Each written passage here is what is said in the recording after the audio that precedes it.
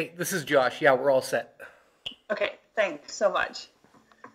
Good evening, everyone. It is 7:02 p.m. It is May 4th, now joining. 2020, and I'm calling to order the monthly meeting of the Concord School Board. Is now exiting. Our first agenda item is the emergency meeting statement and the call to order. I'll make it as brief as I can. As president of the Concord School Board, I find that due to the state of emergency declared by the governor as a result of the COVID-19 pandemic and in accordance with the governor's emergency order number 12, pursuant to Executive Order 2020-04, this public body is authorized to meet electronically. The business we intend to conduct today is necessary due to the need to continue moving forward with the regular monthly meeting of the board. This will include taking public comment as noted on the posted agenda by unmuting phone lines one by one during the public comment period. It would be helpful for those wishing to comment to indicate their names in the comment function of Microsoft Teams so we may call on you more easily. In accordance with policy number 136, public comments are limited to 5 minutes per person to allow all interested parties to comment. And we also encourage the submission of comments via email at concordinfo@sau8.org. Please note that there is no physical location to observe and listen contemporaneously to this meeting. However, in accordance with the governor's emergency order, we are providing public access to the meeting by telephone and also via Microsoft Teams and a broadcast on CCTV. All members of the board have the ability to communicate contemporaneously, and the public can contemporaneously listen and, if necessary, participate in the meeting by dialing 925-391-1169, and the conference ID is 669-397-408#. They can also click on the link on the SAU8 website. They can watch on YouTube, Concord NHTV, or Comcast Channel 6. And a recording of the meeting will also be posted on CCTV's website. We did give notice to the public of the necessary information for accessing the meeting. This was all posted on the board's website at sau8.org more than 24 hours prior to the meeting, and it's highlighted at the top of the website. If any member of the public is having trouble with access during the meeting, they should call us at 603-513-9008. And in the event that we have unresolvable problems with public access, we will adjourn the meeting and reschedule it. So I'm going to start by taking a roll call of board members and others participating. Since all members are participating remotely, any votes will be taken via roll call vote. So as members, when you state your presence, please also state whether anyone is in the room with you, as this is required under our right to know law. And please do mute your microphone when you're not speaking and wait to be recognized. I will try and keep a close eye on people who are wanting to speak. So Ms. Cannon, are you present? I am present and I am alone. I'm just having issues with my mute button. Well, we hear you loud and clear, so thank you. Mr. Croto, are you present? I am present and I am alone. Great, thank you. Mr. Fresh, are you present? I am present. I'm alone. I do have a request that you repeat the dial-in number for people wanting to call in. Several people have sent me a text during that process. If you could do that at some point, thank you. Oh, sure. I'd be happy to do that. Yep, thank you. Ms. Higgins, are you present? I'm here and I'm surrounded by all my closest friends, which means I'm by myself. Oh, Barb. Glad you're here. Mr. Parker, are you present? Present and solo. Thank you. Ms. Poitier, are you present? Yes, I'm here and I'm alone. Thanks. Great, thank you. Mr. Richards, are you present? I am present. I'm alone in the room and I can hear very well. Thank you. Great, thank you, Mr. Richards. Ms. Smith, are you present? I am here and I'm alone. Great, thank you so much. And I'm Jennifer Patterson. I am present and I am also alone in the room. And let me just, before I forget, Chuck had asked that I repeat the dial-in number. And we certainly encourage folks to call in. It's 925-391-1169. And the conference ID is 669-397-408 pound. So if there's someone who's watching this on CCTV and wants to participate, please do call in, or you could always join on Microsoft Teams. So I've gone through the board members who are present. I think we have some district staff present. So Dr. Bass, maybe you can go through who's present, just for purposes of recording the participants. Oh, we have the student members who are present too. So let me do that. So Ms. Richards, are you present? Yes, I'm present, and no one's in the room. Great, thank you so much. And Mr. Brown, are you present? Yes, I'm present, and I'm alone in the room. Great, thank you so much. I'd forgotten your last name, so I had to look at the screen. I'm glad both of you could be here for this meeting. That's great. Okay, so I'll turn it to Dr. Bass just for district staff who are participating. Thank you, Madam Chair. So I believe, I can't see all the faces in front of me, but I think I know who's here. So Jack Dunn, Business Administrator, Larry Prince, Director of Human Resources, Donna Paley, Assistant Superintendent, Matt Cashman, Director of Facilities and Grounds, and I believe I've got everybody. If anyone else is out there that I missed, please go ahead and chime in. I don't think Donna is here. This is Lyndon speaking. Oh, Lyndon, thank you. Yeah, and Lyndon Jacket is here as well. And I thought I saw Paulette. Paulette is here, but I don't see Donna on the list. Oh, Donna's here. Donna's here. Yeah. Yeah. Yep. Donna, really? Yes, I am here. Thank you. Okay, Donna. Thanks. Paulette's here too, thanks. Great, thank you, Paulette. Okay, did I miss anyone who is here from the district? All right, so moving forward, and we will have some other guests, but we'll wait to introduce them when they arrive. So the next item is the approval of the agenda, and I have a motion to amend the agenda, and I will make it. The amendment would be to add an item to talk about the 8th grade DC trip and some updates and possible board actions on that. So I will make an motion to add that as agenda item number 9 after the negotiations committee report. So is there a second to that motion? I'll second that motion. Okay, so Jenny and then Jim seconded it. And any discussion of the amendments?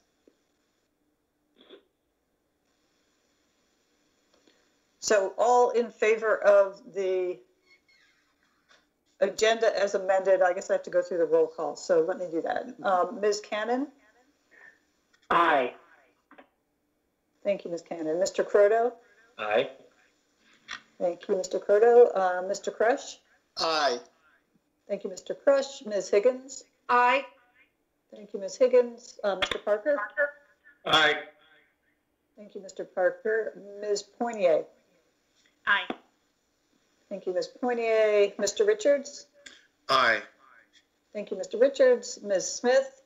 Aye. Thank you, Ms. Smith. And the chair votes aye. So the amended agenda is approved. So next we have approval of board minutes. And I think I'll take them as a group. I'm just going to I'm just going to summarize them really briefly, and then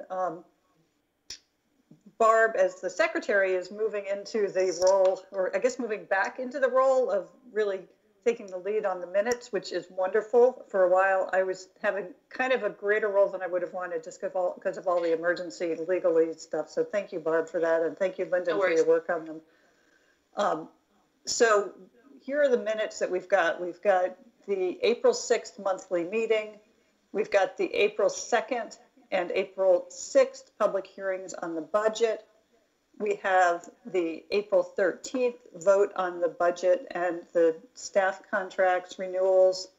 We've got the April 15th meeting on the superintendent search. That was a non-public meeting, but we made the minutes of the meeting public because we wanted the public to understand kind of where we were with the process. That was a very preliminary conversation that we had with the candidates that were presented to the board by the screening committee.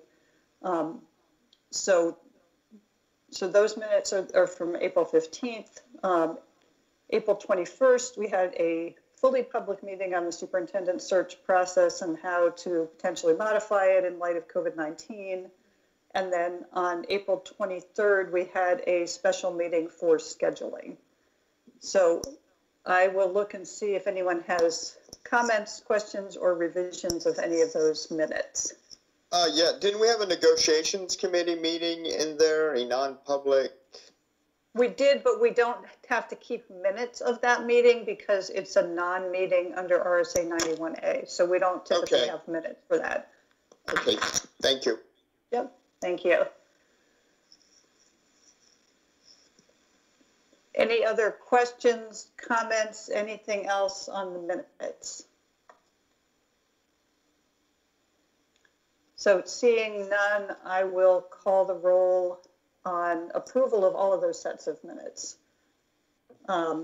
Ms. Cannon? Aye. Get a second. Oh, sorry. I Sorry, think someone did had you something. get a second to the motion? Oh, I didn't get a second. Thank you, Lyndon. Would I'll someone second like to second?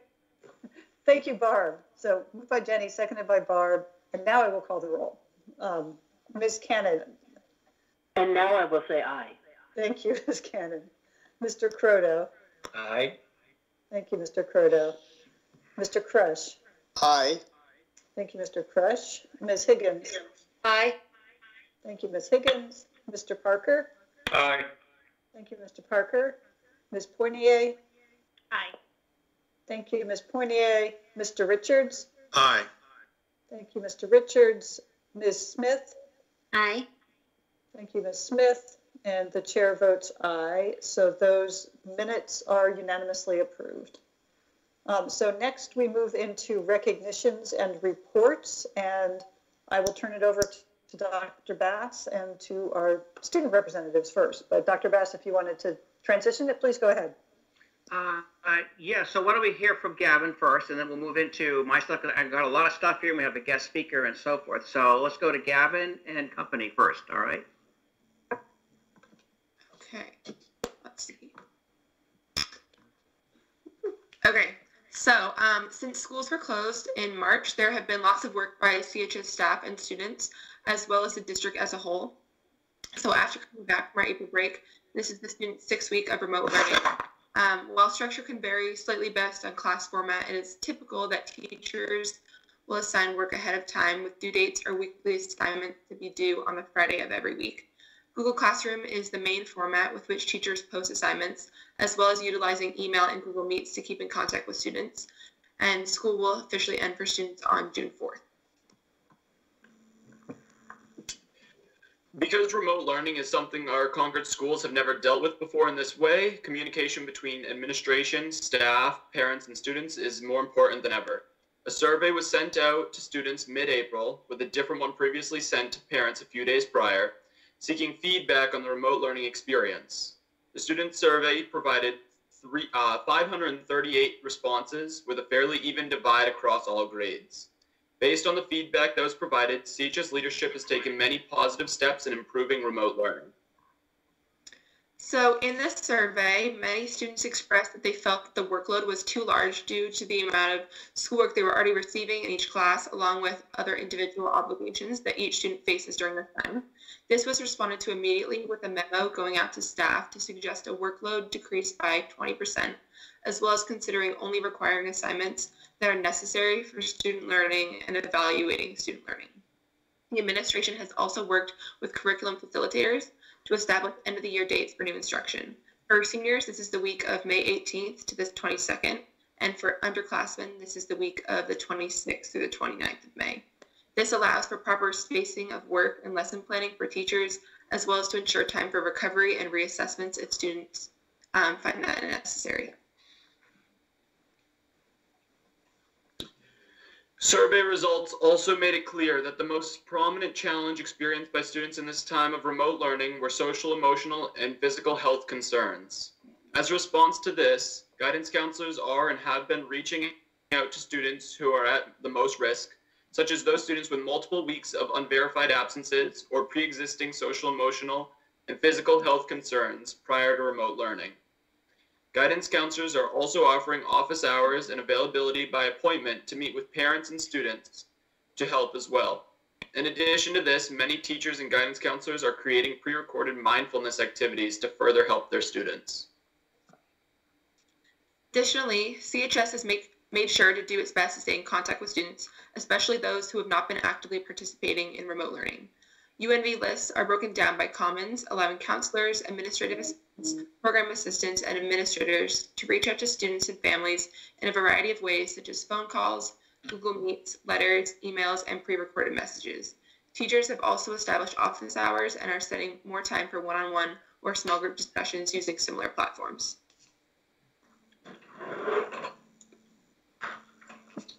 Students have also sought more live instruction through Google Meet. Many teachers have increased video meets, pre-recorded lessons, availability for phone conversations, and additional hours for Google Chats. However, while it is essential that student needs are considered, so are that of our teachers and staff. This has been noted when originally structuring online learning and additional adjustments to instruction based on survey feedback. So in many areas, students have still been able to come together, especially on online platforms. A CHS Instagram was created to bring updates to students, as well as a platform for things such as CHS Live, our morning video announcements. A virtual yearbook page was also created, as well as a senior class Where Are You Going CHS page, allowing seniors to connect to peers and show their support as they make their college decisions. The junior class has also done many things, such as a project for Teacher Appreciation Week, and a junior class page with senior class interviews, giving juniors and underclassmen advice for seniors and other general explanations about where they are going after high school and their work leading up to that. Other organizations such as SAAD, Student Alliance Against Disease, have organized a thank you video to healthcare workers with student submissions. Lastly, the school has taken additional steps for students to feel connected and support each other in this difficult time, such as creating signs to be administered to all CHS seniors and making new CHS apparel available to purchase. Now in May, there is 1 month remaining of this school year. Going forward, students are to continue with the remaining weeks of online learning, hopefully continuing to utilize all of the resources they have available and staying connected with each other and the staff the best that they can. We wanted to extend our gratitude to the school district for making the best of remote learning. Obviously, many students are disappointed we don't get a typical school year, but we know this is new territory for everyone and a lot is out of our control. We really appreciate all of the work that is being, and all the support that is being extended and work all of the staff is doing to make the situation the best that it can be.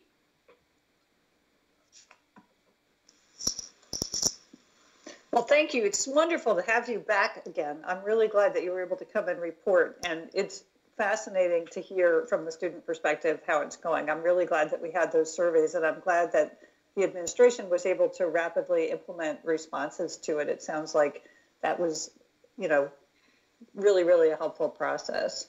Yeah, they had a lot of great immediate responses to that. Do other board members have questions for the student representatives? Well, thank you again. Welcome back, and good luck with the last month of the school year. Thank you. Yeah, actually, Thank you. It serves as a really nice segue into where I was going on the whole issue of remote learning. And I got a lot of things to say, so I'm going to kind of skip around here. And I got people who are in the waiting line, so I don't want to take too much time on this. But I do want to say that the remote learning has come under scrutiny, if you will, by the State Department of Education, and we have been cited on a number of occasions about how good the remote learning is going here in Concord K through 12. I mean, we actually were singled out in terms of what we've been able to accomplish over the course of these last month and a half or so. So kudos to all the administrators, all the teachers, and I must say parents as well. Great message for our parents because, and Paulette will certainly attest to this, we've been getting so many emails from parents talking about, oh, I never realized what teachers had to do, and now that I'm working with my son or my daughter, I understand, and some of these activities are so interesting, and, you know, I was able to spin it this way or spin it that way, so it's been a creative thing for us, and so we've been hearing a lot from the parents about how they've enjoyed, to a certain degree anyway, this whole remote learning experience. So that's been really helpful. And as I say, I'll get more into that later on, but I have some guests that are waiting here. And so speaking of this remote learning, we had three students that we highlighted in a TV show recently. Charlie Dustin, who is a fifth grade student at Beaver Meadow, came up with a brilliant idea. He has a newspaper that he developed. It's electronic. And so now the whole school gets to see all the information and news that he's able to generate.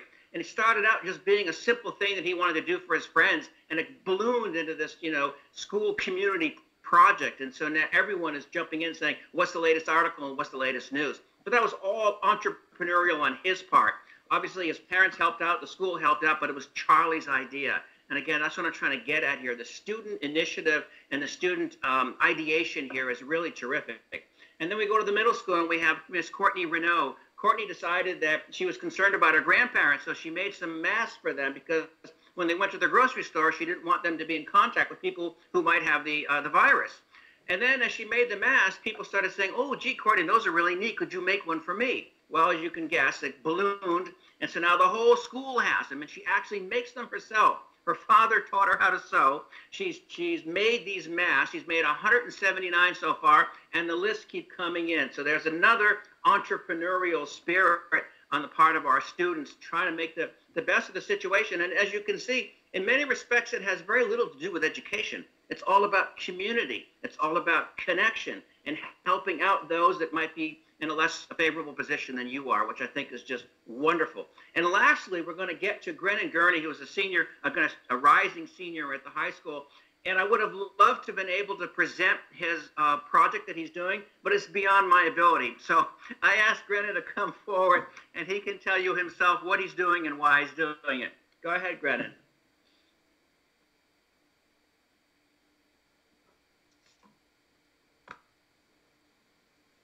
Oh, he's still there. Grennan, are you still there? Grennan, you might need to unmute your microphone.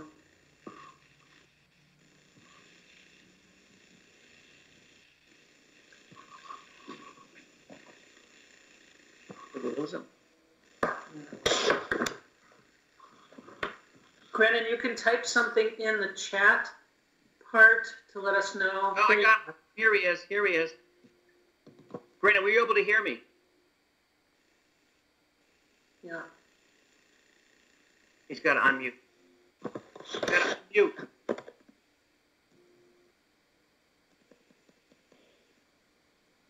Still can't hear you. Lyndon, can you help him out? I just sent him a message on chat. Yeah. On the chat that's part of Teams. Grennan, if you can hover your cursor around the screen, you'll see a menu. And there's one that looks like a little chat thing. You need to unmute your microphone. Can you thumbs up if you can hear me?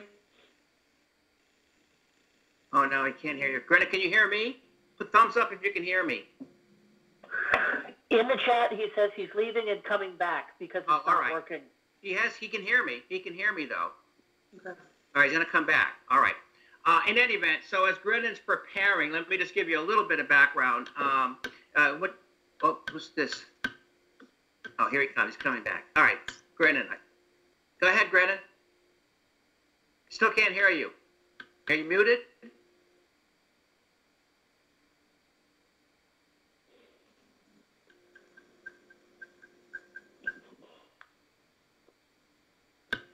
Hi, Larry.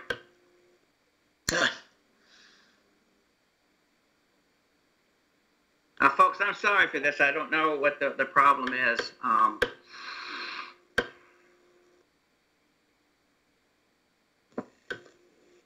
He may need to do what I did, which is join, but then also call in on his phone. So it looks like he's going to try to call in on his phone so he can speak.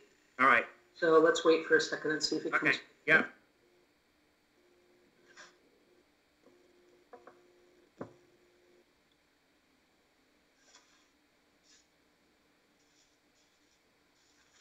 Dr. Bass, while we're waiting, Yes. I will point out too, and I'm going to hold it up for the camera right here, that the Tidal Force Robotics team also made a lot of masks that they distributed to the first responders. Yeah. The sense of community is clearly pervasive throughout all of our students, and they did an outstanding job. I just want to give them some credit. There's a lot of examples of how the high school students are involved in the community as well as their remote learning classes.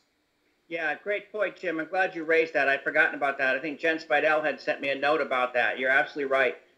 That's just great. Again, it just speaks to the, I mean, it's more than just altruism. It's just the sense of community that I think, you know, the kids feel. And they just want to be a part of it, and they want to help out. And you can't ask for more than that. I mean, to me, that means so much more than, you know, how well you did on the math test or how well you did on the project, you know? So Jen, this is Barb. So Jen Spidell is my neighbor, and her daughter Rosie, her daughter Rosie was good friends with Molly. Yeah. And so when we got our first round of masks down here, she put a Molly bead decal on there. Jenny, yours are in the mail. So she's made over 100 Molly B masks for all of Molly's loved ones, and that's great. You know, they just are doing amazing things. That's terrific. I think that Grennan might be back on the call. Grennan, can you hear us now? I think it's working now. Great. Okay, Brennan, I gave you this beautiful lead-in, so. Oh yeah. Talk to us about Sorry about that. It's ironic that my project is so heavily in technology, and yet I just struggled with that. But as Dr. Bass said, mine's a little bit more complex. It still has that altruistic nature. I came across, I was starting throughout the remote learning to try and find different things to stay connected and stay interested in what I'm doing, especially in the realm of computer science. And something that I experienced when I was an incoming freshman was the anxiety and stress related to picking your classes. So I decided to kind of channel this new information I was learning about computer science and artificial intelligence into a project that would make incoming freshmen less stressed, a little bit less anxious when picking their classes. And then I ended up expanding this project to encompass the entirety of the school rather than just the freshmen. Yeah. So it will help as a student moves through high school, it will recommend classes based on their academic prowess and their interests. So this will allow the student to plan out a kind of track in which they can put different classes depending on where they want to go after school, whether it be college, straight into the workforce, maybe a trade school, something of the sort. Mm-hmm. So it's something for everyone. And the other thing that makes it interesting is that its recommendation is based on social trends and the use themselves rather than just data. Right. So it's a little bit more personal, and I really wanted this to be less of a, even though it is machine learning and artificial intelligence, I wanted it to be less of a machine making decisions and instead be something that was more similar to something that you would know as a person, kind of like a guidance counselor almost. Yeah. So Brennan, what was the analogy you used? Like pretend Mr. Richards is in my screen right now. So pretend Mr. Richards and I are, sophomores at the school and we're going into our junior year. I mean, give us an analogy of how this would work for us. And now the one I said to you was with Netflix. So yes. Say you want to find something to watch on Netflix. Personally, I like comedy movies. Right. So Netflix is more likely to recommend me movies that are comedic in nature. Right. And say you are very like me in many aspects. Mm-hmm. What Netflix would be able to do is say, well, you know what, Brennan has liked these movies that have a comedy aspects, and right. we know that Dr. Bass is much like Brennan, or Dr. Bass is much like Mr. Richards, so right. we're going to recommend the movies that Brennan has seen that Dr. Bass and Mr. Richards haven't, right. and vice versa. Right. So that's kind of how it works, and that's how it's more about the people rather than the product. That's terrific. I mean, again, so like for the example for Mr. Richards and I, it gives us sort of a bird's eye view of, things that we probably would really like to do and may not have known about. And so it's giving us an indication of things that would probably suit us best as we move forward. Yeah, yeah. And that's the other thing is, while the school does a really great job with their course handbook, it is nice to have something that seems a little bit more personal. I've actually talked to Mr. Richards' youngest son about the different classes that are coming up. There are many new ones even this year, so there's a lot of stuff that people might miss, and I'm hoping this would give them a broader picture. Well, Grennan, I think probably one of the really great things is that your program will prompt a conversation and get me to ask questions, or get my youngest son to ask questions that will lead to me finding out more information than I would normally have from just reading a handbook. That's the hope. Yeah. Yeah. Excellent point, Mr. Richards. Thank you. Other comments from board members or other folks that are on the call?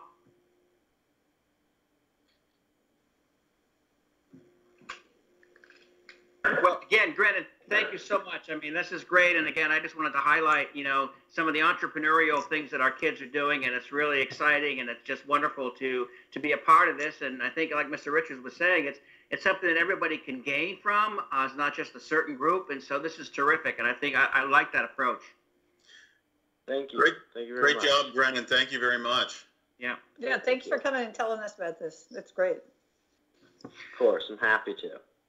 Thanks again, Grennan. Okay, moving along. As I said, I have a lot of things here. I do want to go to another guest that we have who's been waiting patiently. Speaking of entrepreneurial, he's very entrepreneurial himself. So I want to introduce Nate Levinson. Nate Levinson had a chance to meet with Jenny, Gina, myself, and a few others from the central office to talk about, if we're going to look at student services as a general issue within our school system, how can we recalibrate all that? How can we look at that in a way and say, okay, what works well, what doesn't work well, and what is it we're really trying to do here? What's the big picture? We came away very impressed with what Nate and his team had to offer, and that's why we felt it was important to have him come before the board and make a presentation. I know Ms. Patterson has sent you all the tenets of that presentation, and so Nate, I would like to introduce you, and you can take it from there, and then we'll see how we do. Great, good evening. Most importantly, can folks see me and hear me? I see you and I hear you. Hopefully everyone else can too. That's already at least 50% successful. Thank you very much. Again, my name is Nate Levinson. I'm Managing Director with the District Management Group. Very quickly, by way of background, I've been a consultant to public schools now for about 11 years. I've worked with almost 200 school districts, 28 states, the vast majority of my work around supports for struggling students. Prior to that, I've been a school superintendent. I've spent 6 years on a school board, so I have great admiration for all of you. And what I wanted to do tonight was spend about 10 minutes giving you an overview of our thinking and our approach to this broad question of how do you serve students who struggle even better? This is a continuous improvement mindset, recognizing that you do many things well already, but the good never rest. But to really think about this question of how do you serve students who struggle well, but also, and equally as importantly, make the work more sustainable for your staff, because we do have a brewing challenge across the country that special educators and even general educators are stressed, and that was before we shut down every school in the country. And lastly, how do you do all of those things within strength?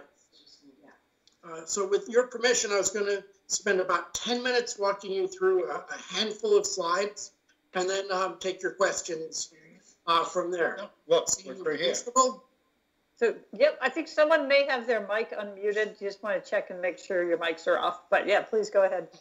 Right now, we'll try the second biggest challenge. Sharing my screen. Let's see Grennan. that one works. Is now exiting. Let's see if I can get. Alrighty, you should be seeing a very large white slide that says expanding and strengthening best practice supports for students who struggle. I see it. That looks good. All right, I'm ready to go home now because this is all success. Again, most important framing. Everything that the district management group does and everything we want to do as your partner has to meet 3 goals. One, it's got to be great for kids. Obviously, it's why you get up in the morning. It's why we get up in the morning. It's why you're here late tonight. But as important as that is, that's excellent but not sufficient. It's got to be great for staff. We are very nervous about the stresses that both special educators and general educators are under. We see a shortage of special educators across the country, shortage of folks with mental health expertise who want to work in schools. So we want to help kids, but we also want to help staff. And lastly, we need to do it within your budget constraints. We believe all three are possible. And I think just first and foremost, the important belief is that this is not an either or. Are we going to be fiscally responsible or help kids? Are we going to be great for kids or help our staff? And we want to do all of it, and we believe you can. We believe that a great deal of best practice research and real life experience says this can be done. It was Winston Churchill who said the difference between a riddle and an enigma is that a riddle has an answer. How to support kids who struggle is more of a riddle than an enigma. Central to that is a systems thinking approach. I think too often we get asked, or people ask, hey, what's the role of paraprofessionals? Is co-teaching a great idea? What about intervention? Those are interesting questions, but taken in isolation, they're not going to fundamentally improve outcomes for kids. And as many as best practices may exist, and this is the work of John Hattie, What Works Clearinghouse, we also know that every district is different.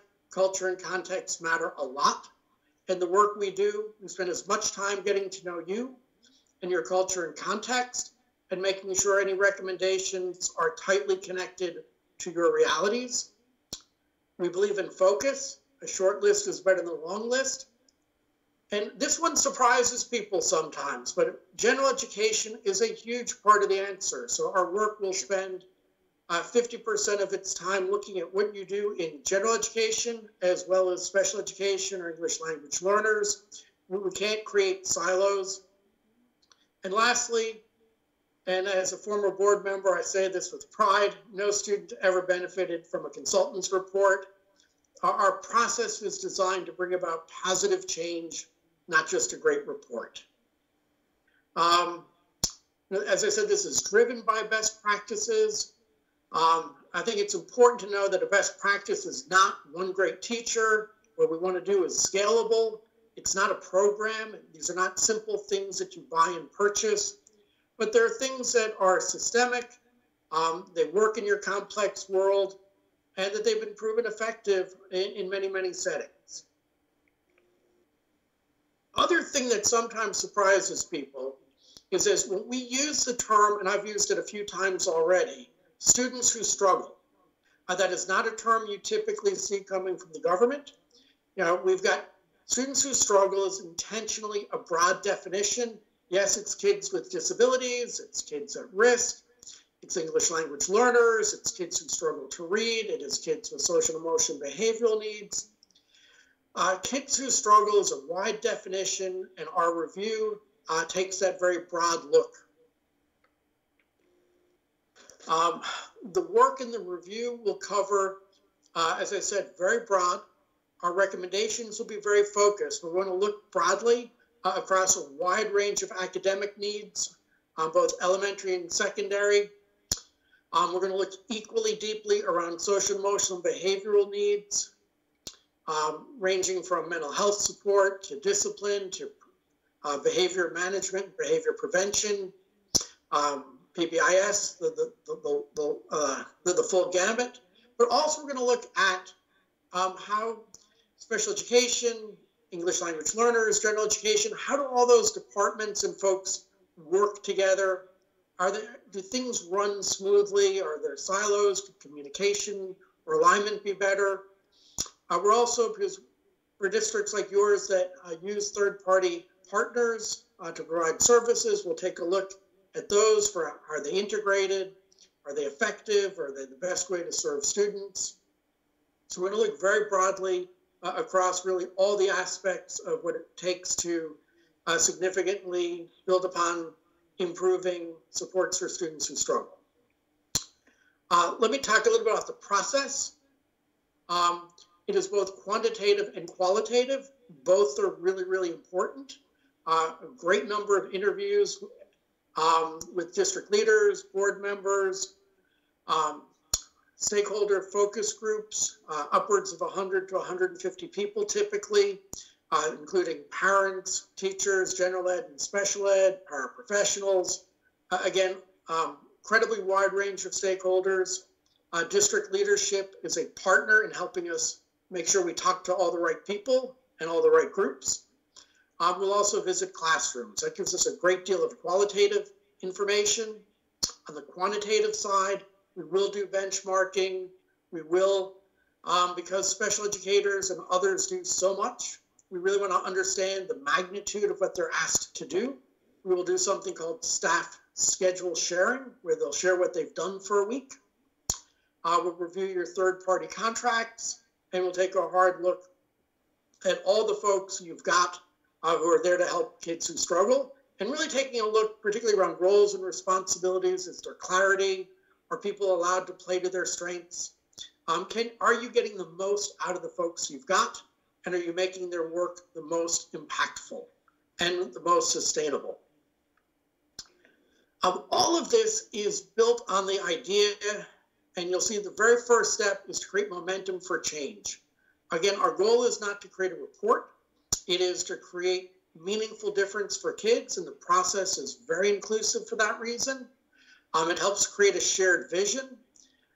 These are not recommendations that are in a vacuum. They're not recommendations that don't connect to a theory of action.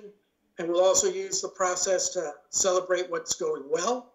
And an important part of this work, and really the step one, is what we call creating a guiding coalition. We want to model and practice broad-based inclusive planning. So again, with the partnership with the leadership, we will create a guiding coalition, typically about 20 folks or so.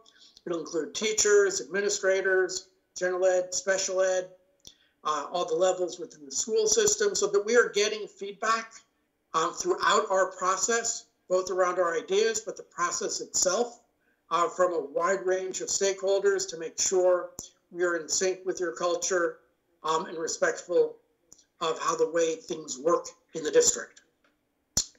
One of the more innovative pieces that we do is this schedule sharing, where staff will share, like special educators, speech therapists, what they did for a week. And the reason we do this is they do so much and they are so stressed. And it is surprisingly easy for people to tell us all the things they do, and not nearly as easy to tell us how much they really do on item 1 versus item 5. And that's because humans are pretty lousy at doing that. We overstate the things we don't like doing. I will tell you, I spend hours every month exercising. I don't. I just don't like doing it, so it feels like a lot more. We also tend to overstate the things we think we should be doing a lot of. So this just helps create this really fabulous fact base that allows us and the district leaders and the staff themselves to reflect on, if these are all the things I'm doing, is this the best use of my time to make the greatest impact on kids? It's a fascinating process, very insightful. Let me stop there. I could go all night, but I promise I won't, and love to take your questions, and I will figure out how to stop sharing my screen as well. I just did, and hopefully you can still see and hear me. Yep. Oh, thank you, Nate. Thank you so much. And looks like, Chuck, do you have a question? I do. Thank you for the presentation. Nice meeting you, Mr. Levinson, via the virtual world. Yes, thank you. Same. Your process, how long does it usually take as far as the timeline? Like, you know, I saw the steps and they look great, but what's the timeline of the process typically? Yep, so it's typically about 4 months. Throw the summer in. Some people get a lot of work done over the summer, some not so much. You know, in the perfect world, we would do a little bit of work over the summer, particularly with the folks who are around, start collecting data, things like that, and ideally have this work done by December. so that as you go into, serious planning for the future year, you want to have our insights, this experience, and hopefully, the vision and the buy-in before you get too far down the path of making plans for the next year. Thank you. Thank you, Jeff. Other questions? Yeah, I have a question. Thank you very much for the presentation. My name is David Parker. How is this presented to the faculty and staff? Also, we're in the process now of replacing a superintendent. Is that problematic in terms of the review and work that you do? If, are you that independent that you can come in and, make yourself available and therefore complete this task without, with a sort of, given the transition that we're in, Nate? Thank you. Yeah, sure. Great question. And, as a former superintendent, it's funny that doing this work as a new superintendent or sometimes a new director of special education is coming in, we think it's the best possible time to do this. If you think about what a new superintendent does, any good superintendent, I know you'll find a good one, they want to learn and listen and understand what they've got. We're going to be doing that with them. They will know vastly more about how the district currently serves kids who struggle, that very wide range of students. It is exactly what I think any new superintendent would want to know. By the time we're getting around to formulating our findings, they will have settled in. As we are moving through the final stage, where we're kind of leading prioritization discussion and fit with culture discussions. This is around November and December. They're going to be active participants in this, but I'll tell you, as a superintendent, this is a gift.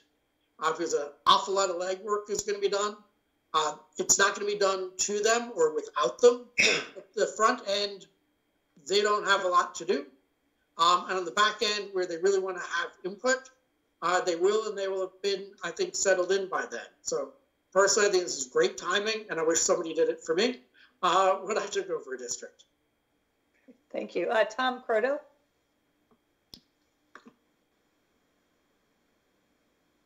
Tom, go ahead. I might be on mute. Thank you. Mr. Levinson, thank you. My name is Tom Proto. And my question talks about what the end game kind of looks like. So once we've worked with an organization like yours, what sorts of things are typical that you leave a district with so that things can be carried forth? And I know that's a very broad question, but I'm sure there are some particulars that you leave in place. Absolutely. So great question, because as I said, the goal is not a report. It's meaningful change that continues for years. And this does take multiple years to fully implement, whatever the plan is. Here's what you'll have when we are done that will really help drive this forward. First of all, you will have between the leadership at both the school and central office and others a shared understanding of best practices. It is fascinating that serving struggling students has been a top priority for decades, but the depth of understanding of what really works, it's not as deep as it could be everywhere. So one is through this process, there's going to be widespread understanding of the research. Two, through this process, there'll be deep understanding of where you align and perhaps don't with those best practices. Third, most importantly, you will have a short, focused list of things that would make a big impact for kids and great for your teachers, but that has also been vetted and shaped to adapt to your culture and climate. And then you're also going to have, through our help, but through the leadership and the staff, prioritization. So at the end, you have great clarity on what you ought to do, why you ought to do it, that it's been adjusted to fit your culture and climate. And I will say that in at least 80% of the districts we work, you have a burning sense of urgency. That I will tell you, having led so many of these sessions, particularly towards the end, and the prioritization ends, you will see principals and teachers turn to the superintendent and say things like, so you're not going to let this drop, right? Like this isn't just going to be one of those meetings that goes nowhere. Because what generally happens is people see that there is a way to make things better for kids and better for your staff, and it's affordable. Well, that is the momentum that makes this go forward, because that is what everybody has wanted to do from the get-go. The last thing I will say is, and it's not included in the proposal, but about 20–25% of the districts also say, hey, we would like your help to implement, and that is certainly available. Most implement on their own, but it does keep our recommendations very realistic. When I know there's a reasonable chance you're going to turn around and say, Nate, come on back here and help us do it. And I think that really keeps the work grounded in reality as well. Great. Gina, go ahead. Yes, good to see you again virtually. Yes, same. How is all of this going to be affected by remote learning? And I know that one of the big pieces is the data of what the teachers are doing on any given week, and what they spend their time doing, and the database of the breakdown of what they're doing. But how does that change because of remote learning? And what happens, honestly, if we're not back in the fall, or if we're back for a little bit and then we're back to remote because there's an unfortunate surge in the fall? Or how is that all affected by all of this?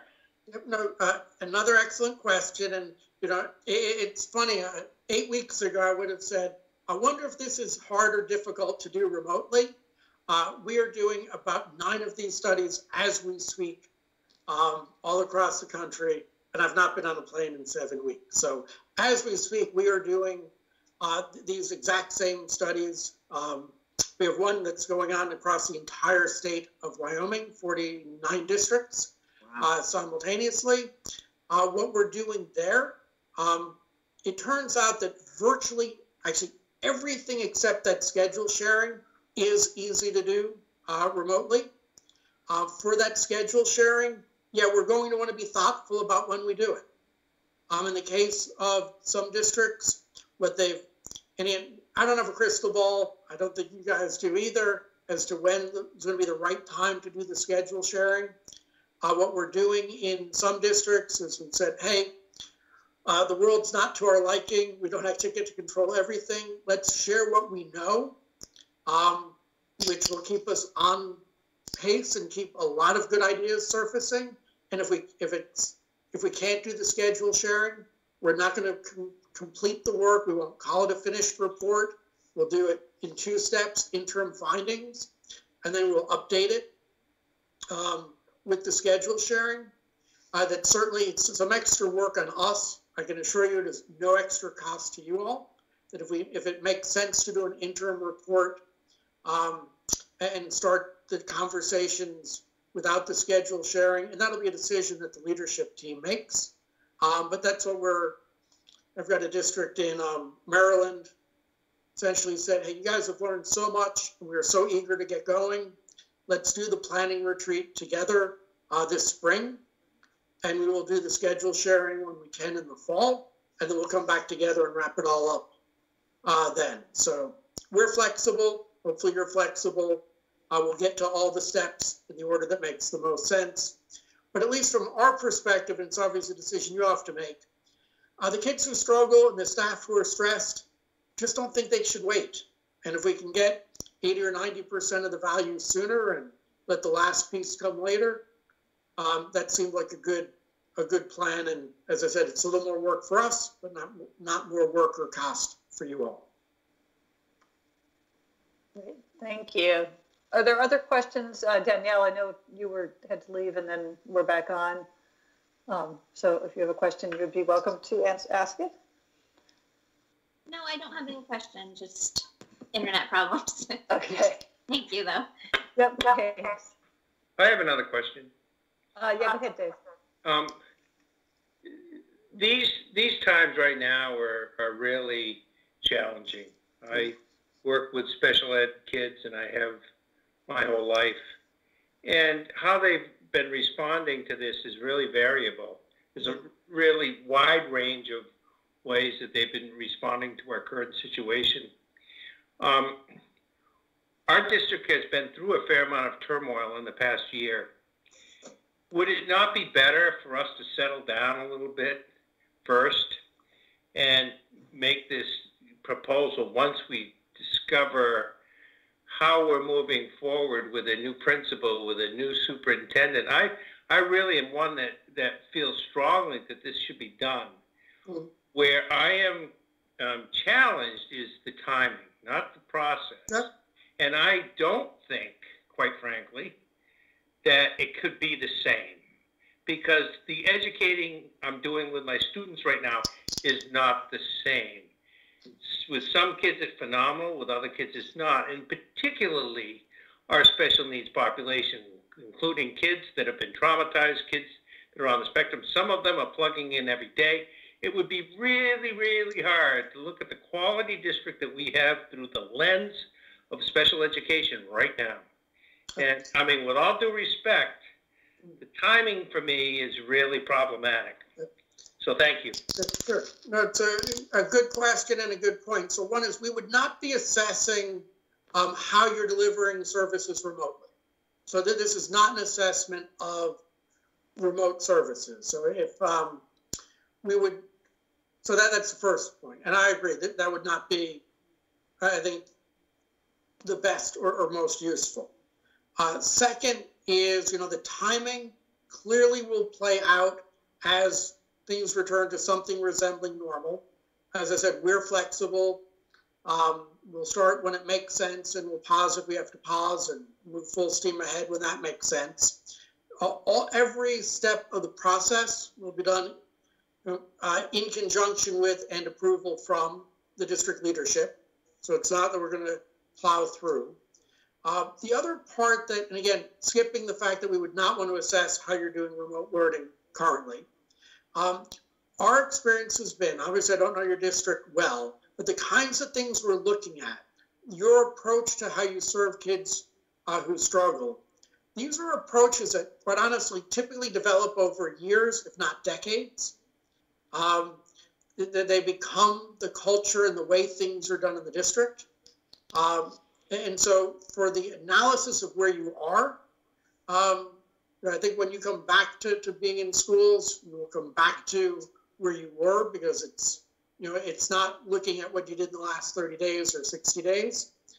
And I think as far as thinking about the planning for where you go forward, it's interesting. And, everybody looks at the world through their own experiences. We have a fair number of districts that are accelerating this work because they're saying, hey, we're going to have more kids who struggle than ever before. We're likely to see more social and emotional challenges than ever before because of the situation we're in. And they're really eager to think about and plan how do we best meet what is going to be a growing need, both academically, socially, emotionally, and on the mental health side. So I totally understand why some people may want to wait, and totally understand why some people want to move forward. We're here when you're ready, and you all get to decide what's the right time. I will say, as a superintendent, when I was superintendent, I would have been excited to have this, but I'm biased too. Nate, I don't deny the value of what you do. Our faculty and staff have been through a significant amount of change and demands. And when you add this on top of it, not what you're doing, but what we're going through right now, I really want this to happen. It seems to me premature to do this. Why maybe we have a superintendent, we could start this in January. Is there any problem with putting something like this off if we had good intentions along the way? Because I think this should be done. I'm struggling with the current situation. Sure. So a few thoughts for you. So one, teachers themselves would not be kind of engaged and impacted in this until the fall, or even late fall. So, we don't want to be adding one more thing to their plate today. Not in the spring, not in the summer. So to be clear, we're talking about starting in the fall. And here's how I think about it. And again, I totally empathize and understand your thinking. Kids have been struggling for decades. I mean, the achievement gap is about, I think we first measured it 20 years ago. We probably had it 40 years ago. And people call it the stubborn achievement gap because it's been around a long time. Here's where my dilemma is, or the thing I want you to think about on timing. I had said we wanted to kind of finish around December and January. And the reason for that is, again, I spent 6 years on a school board. Around December and January, you're making a lot of plans, budgets, staffing plans, priorities. If we start in January, we're going to finish in June, which is fine. You're not making any changes in June. Your budget's done, your staffing is done. You might even have voted it already. Whatever hiring, and it's done. So it means that you have to wait an entire year. So unfortunately, what starts out as seeming, hey, why don't we wait 4 months? Which again, I understand your thinking, turns into, it will be 2 years before these ideas impact kids. And I understand you can't do everything at once, and 2 years seems like a long time as well before the kids can see the difference. So it adds a year, just given the normal cycles of school district planning. So can I ask? Yeah, Chuck, go ahead. All right, thank you.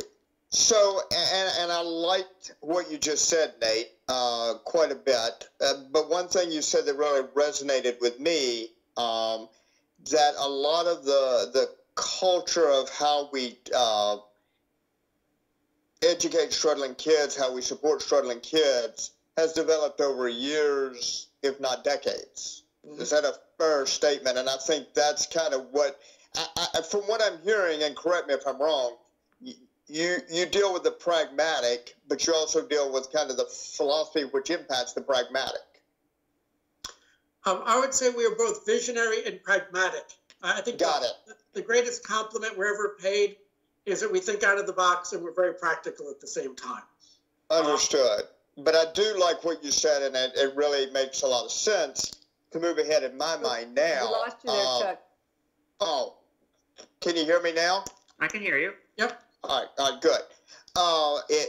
It really makes a lot of sense in my mind, the timeline you just laid out, because it is when we're going to be making decisions for the coming year as far as staffing, as far as supporting struggling students, both from a staffing, a resource, and consulting perspective. And a lot of what you're looking at is not just a snapshot of the last 6 months, and it would also benefit the new superintendent. Yeah. Thank you. You're welcome. If I could weigh in as well, I mean, obviously I'm not going to be here. There'll be a new superintendent, and obviously I want, the best for the district going forward. So one might argue, well, you don't have a horse in the race, so does it really matter? I suppose so. One can make that argument, but I am invested in the district. I care about the district. And to some of the points that have already been made, there's a cultural shift already beginning to take place in this district. Folks are looking beyond where they were before. And yes, as has been alluded to, there's been some very traumatic issues that have occurred. We're moving away from that. And I think people are beginning to realize just how great the district is. I think as Jenny said, we were having a conversation earlier, it's the best kept secret in the state of New Hampshire. Concord School District is alive and well. There are many, many great things happening here in this district from K through 12. And I'm very proud to have been associated with this in the short time I've been here. And I would like to see this happen because I think it's the next natural step. And I think as Chuck alluded to, we've had maybe 10 years or so of opportunities that just haven't really materialized in the way perhaps that to our best desire. And so having someone like you come in and to say, and I really like your point about struggling learners, because we're kind of banding a large group of people together. It's not just the kids who are in an IEP. It's not just the kids who are on the spectrum. It's not just the kids who have behavioral issues. It's a combination of all kids who struggle for a whole variety of reasons. And I mean, I love the wonderful analogy, Chuck and I are in the class. Chuck's identified, I'm not, but I'm still a struggling learner. Chuck gets all the help, I don't. That's not the way it's supposed to work. We're supposed to get a cumulative effect where everybody is rolled into this and each person gets an opportunity to advance. And so it's not Chuck versus me, it's Chuck and me together rising up to meet the demands and expectations of the teacher. And that's all of the folks working together on behalf of us as students. And I think that's where we want to get to. We don't want to be in these compartmentalized positions that we're currently in. We want to kind of raise the whole thing up. And I think teachers need to hear that, administrators need to hear that, and the community needs to hear that. So I think the timing is perfect to do this, to be honest with you. That's my position. I'm going to jump in, and I know Tom has a question too, but just to speak briefly to it as a long-term board member, I think that these are questions that year after year after year in the budget process we talk about, and then it becomes very difficult to get a handle on them outside of the budget process. And even within the budget process, we don't have kind of the full picture of all of our practices, and we don't have that kind of stakeholder engagement and vision combined with very specific pragmatic suggestions. So I do think it would be very helpful, and I get the concern about timing, and it's certainly a question for the board to debate, but it's been a long time coming for us to have a process like this, and I hope we can do it soon, even if not now. Tom, go ahead.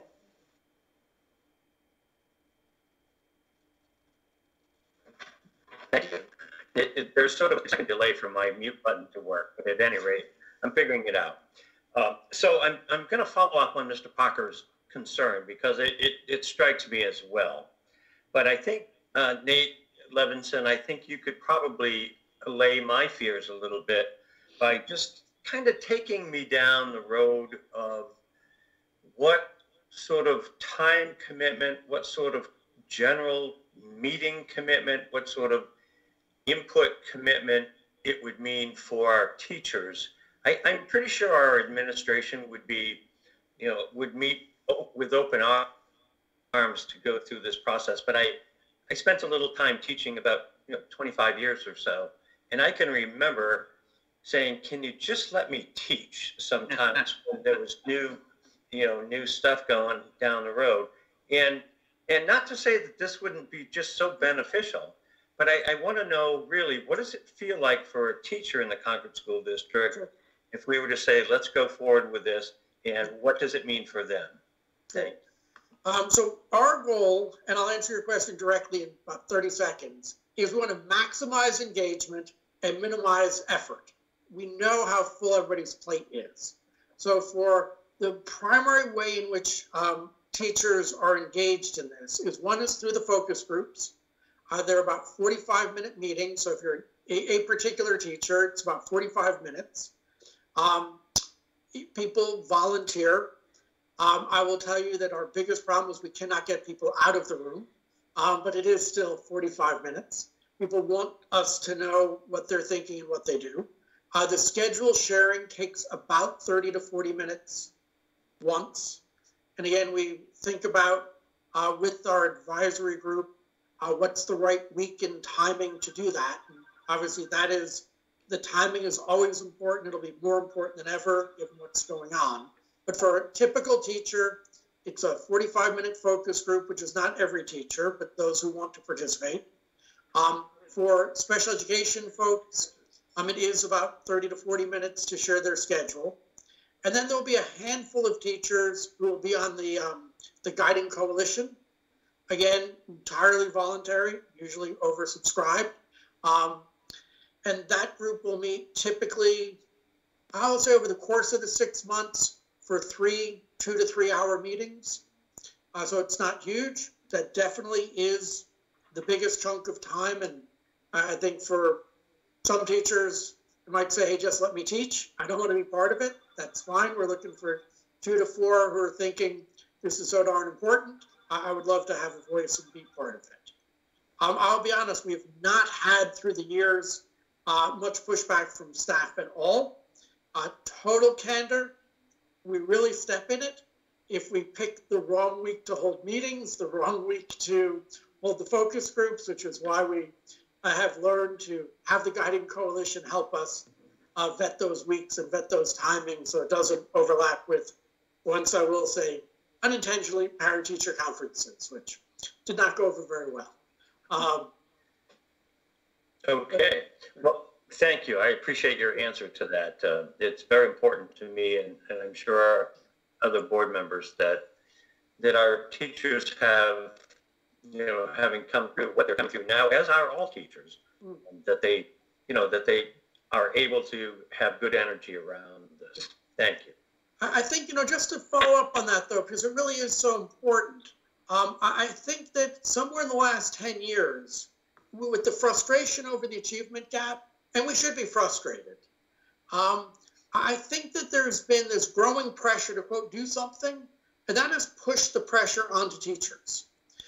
This work is as much about making the work more rewarding, successful, sustainable for your staff. I mean, one of the big challenges is great teachers are retiring or leaving the profession because the work is too hard. And I think when they realize, which is usually part of the communication, that it is as important to help kids and equally as important to help the staff get to a better place for them and for their kids. This is pretty welcomed by teachers. And I get it. You can do things like this. The teachers say, hey, why are we doing it? This is structured very differently. Nate, what you don't see me is nodding my head in agreement. So if we were in a real meeting, you would see that more often. Thank you. Good to know. I hate these virtuals. You can't read any body language. Nate, and I actually, my question is also for Dr. Bass. I don't question for a minute that this isn't a necessary thing to do. I really feel that we do need to review our specialized learning programs and student services.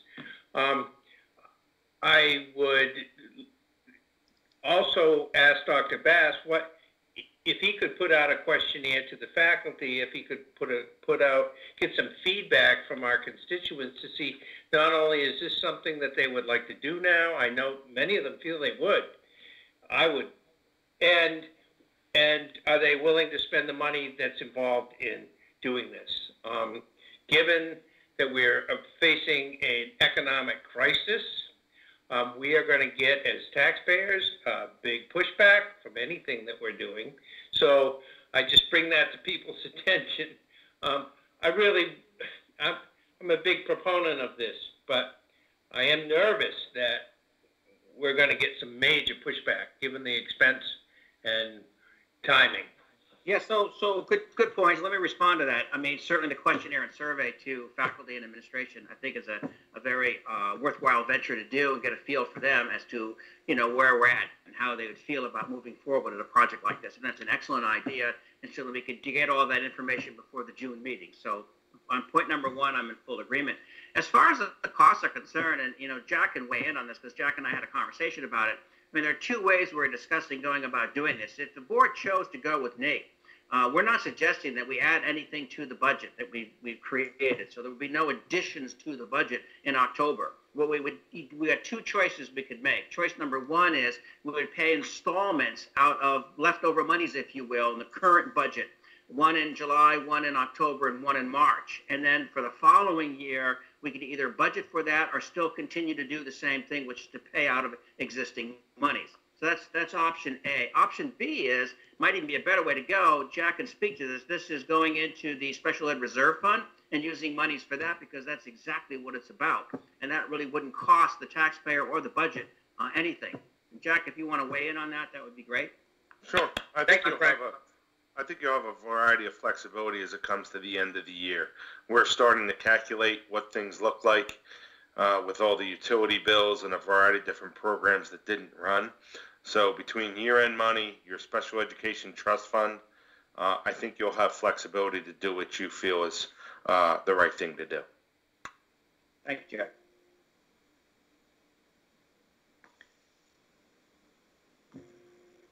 Dr. Bass, what was the cost of the proposal? I know I don't have it on my screen. Yeah, I believe the full cost is $75,000. And so what I was proposing, and I worked this out with Nate, it's a little bit different than what he would normally do, but he likes us, and so he's been very gracious in helping us out. So it'd be $15,000 in July, $15,000 in October, $15,000 in March, with the remainder being paid the following July. Whether that remainder comes out of the various sources that Jack said or not is, obviously a question for the board. Okay, thank you. And I think Nate had said the program, depending on, my sense is that I think people are going to be really looking forward to this and want to play ball with Nate as much as possible. So in that case, I think 2 years would be more than suffice for what's necessary. I think Nate can speak to this. In other districts, it might take 3 years. I don't see that happening here. I think that the timing and the position of the district in terms of where it's at would be a natural fit. And I think things would move along very nicely. And is this something that we would decide tonight, or would we wait till June to decide about it? What do you think? So I think Dave raised a good point. Well, let's get some feedback from the staff. I think that's an important element to add into this. I think the board would need a little bit more time, perhaps, to kind of think this through. And so why don't we bring it back to the June meeting? And at the June meeting, folks can make a decision. Now, if the board is so willing at this point in time to make a decision, that's fine. But I'm only suggesting, given the conversation thus far, that it probably makes better sense to collect some information, think about it some more, and then have the conversation again at a June meeting. That won't be a problem for Nate one way or another, because if we did vote it through in June, he'd be ready to start his coalition government, if you will, in the summertime, and we'd be off and running. Yeah, I think that makes sense. I mean, I think we've had a great conversation, and it's great having you here, Nate, and being able to answer all the questions. It would be good for us to have the public be able to weigh in and just have a little more information before we make a decision as a board. Yeah, and could we have 3 or 4 districts that have gone through this process, Nate, to talk with them, possibly a subcommittee that could get some feedback? I don't question the quality of your work, but I think we have an obligation to get some feedback. Yeah, I could speak to that because we do have a subcommittee. Jenny and Gina are on the committee with me. So why don't you leave that with us? We'll spearhead that. We'll check in with Nate. We'll get 3 or 4 other districts for us to talk to and get some information and some feedback, which we can then present to the board in June. Dave, does that make sense from your perspective? Terrific. Thank you very much. Okay, good. Thanks. All right, wonderful. Well, thank you so much for joining our remote meeting. That was very comprehensive. So yeah, thanks, appreciate it. My pleasure that this Zoom, it's not great, but it does get the job done. Yeah. Thank you. Have a good night, everybody. Thank you. Okay, Dr. Bass, I think you've got a few more updates. I do, and I'm watching the time. I mean, it's almost 8:30, so I'm going to condense some of my stuff. I mean, I wanted to go through and speak to you about what's happening at each building regarding the remote learning. I just don't think in the interest of time I should do that. Suffice it to say that every single building is experiencing really neat, robust, and creative adventures, if you will, in this remote learning. We've heard from parents across the board, we've heard from teachers across the board, and principals and teachers just being very creative in how they approach this. And you're seeing the results, with the student work that I've identified, and there's more. I mean, I don't have it all. I'm just giving you some of the pieces that have come to me. So again, I can't say enough good about what district folks have done in this time of need. And again, as I said earlier, and I think it bears repeating, it's not about academics. It's about community. It's about connection. And it's about helping out those that might be less fortunate than you are. So I couldn't be more pleased with the reaction of our students and faculty and our parents, for that matter. Speaking of the COVID-19 and what we're doing, as you may know, I think there's a couple articles in the newspaper about it. We ran a food drive last month. We did another one today. So that continues. We are continuing to feed families throughout the time. We're also doing another material run. We did a material run, I think, 2 weeks ago or so. And that was, glue and yardsticks and pencils and paper and, all those kinds of things that people may not have at home. We're going to do another one of those runs later this week. So again, we're in a constant mode of trying to make sure that our parents and our families are being well equipped. For those who don't know, we also worked with Comcast to make sure that any family that doesn't have internet, we have worked with them to make sure that they do get free internet during the time that this virus is in play. And then if they want to continue after that, I think they charge $10 a month. So we've been working with that as well to make sure folks are able to have the computer applicability with their programs from school. So graduation. I wanted to be in a position to come before you tonight and say, we're all set. I've got permission from the commissioner. I mean, I'm 99% there. I'm still waiting. I think what's happening is the governor just hasn't quite given the okay. But just so folks know, we're trying very, very hard to run an actual outdoor graduation. More than likely, if we get permission, we'll do it in 3 phases. So it'll be a long day, but we'll have Commons A, Commons B, and Commons C separated by about 4 hours. We came up with some really creative ways in which we can have the band playing and have the chorus playing. Senator Shaheen, well, she was a governor too. Senator Shaheen will be giving us a congratulatory message, which we're going to put on the big board. We'll also have some guest speakers. So we actually measured out Memorial Field with a tape measure. So we feel very comfortable that we can put a 6-foot cubicle around every kid and every parent. So we know we can do it. It's just now a question of whether we're going to get permission from the governor and the commissioner to be able to do that. That date still remains to be June 13th. So I'll keep you posted. I think we feel comfortable that we can wait till about May 15th. But after that, we may have to go to Plan B. But I'll, stay tuned. I'll let you know as soon as word comes in. Any questions on that? Frank, that's awesome. Good for you. Good for you, because this is important stuff. I really appreciate it a lot. Thank you. That is great. Thank you for your hard work and your planning, you and the whole leadership team at the district. Thank you. Frank, okay. Yes. Frank, thank you. The one thing I'll ask is to be sure we're not only looking at the measurements of where people will be, but how they come in and they exit as well.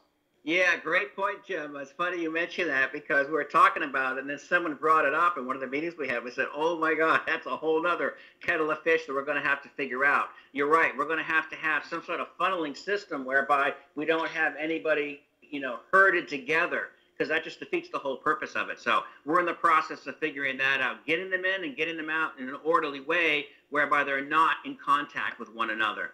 Thank you for bringing that up. No, thank you for paying attention to it and already thinking about it. Thank you. We also have a plan in place to provide every graduate with a mask, customized Concord High School graduation mask. Thank you for bringing that up, Barbara. Yes, Barbara had reached out to me and it was a wonderful suggestion. We'll have a mask for everybody there. So, that's just going to be terrific. So I think, again, I'll keep pressuring folks to understand that we will be able to follow the social distancing rules.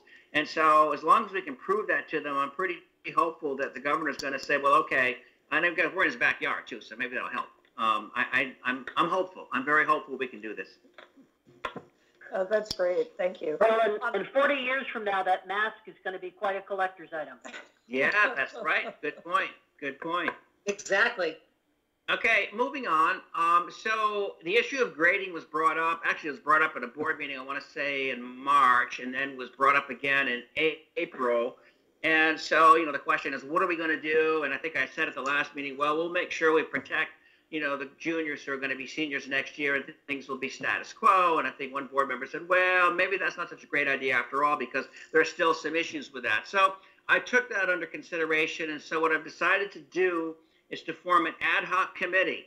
So the ad hoc committee, you may be surprised, is going to have 7 students in it, myself, 2 administrators, and 3 teachers. Nobody else will be on the committee. Notable absences from the committee are the principal of the building, any parents, any school board members, and anybody else from the central office. So I'm trying to keep this as a very neutral party, if you will, just looking at the facts and figuring out what makes the most sense. I had an initial conversation with the students, and I was really, excited, I guess, for lack of a better word, about, what their positions were and where we might be able to go from here. So I think the prospect of being able to come up with something that makes sense, that people feel comfortable with and people can understand, that's going to be the big one, before September rolls around is very possible. I really feel strongly about that. So, the facts will speak for themselves. Let's have the committee. Our first meeting is this Friday. I'll keep you posted and let you know how things go. But again, I'm feeling very optimistic about where the kids are at and what they're looking for. And now it's a question of, how the faculty fits into all that and where the issues take us. Obviously, as I'm sure many of you know, consistency is a huge factor in all of this, and making sure that it's an even playing field across the spectrum. But there are many other issues which I won't go into. Bottom line is I feel comfortable that this committee will be very helpful in being able to iron out something that makes sense for everybody. Now, let's assume that we come to some sort of agreement about where we think we're at. Then it would be our responsibility to go to the principal of the building and go to the community and say, here's what we came up with, this is what we're trying to do. And then the community would certainly have a chance to weigh in, and maybe there might be some, some changes or amendments based upon, some of their suggestions. But our goal is to try and get this as ironclad as we can before we go forward. I don't want to come forward and have a lot of holes in this. Any questions on that?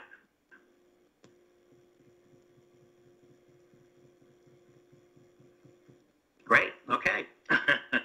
I just for folks who may be wondering, the 7 students who are involved in this project with me are the 7 students who are also currently in this seminar that I've been running. And just a footnote on that, I've said this to a couple of board members already, but I'll say it to the community, whoever is listening.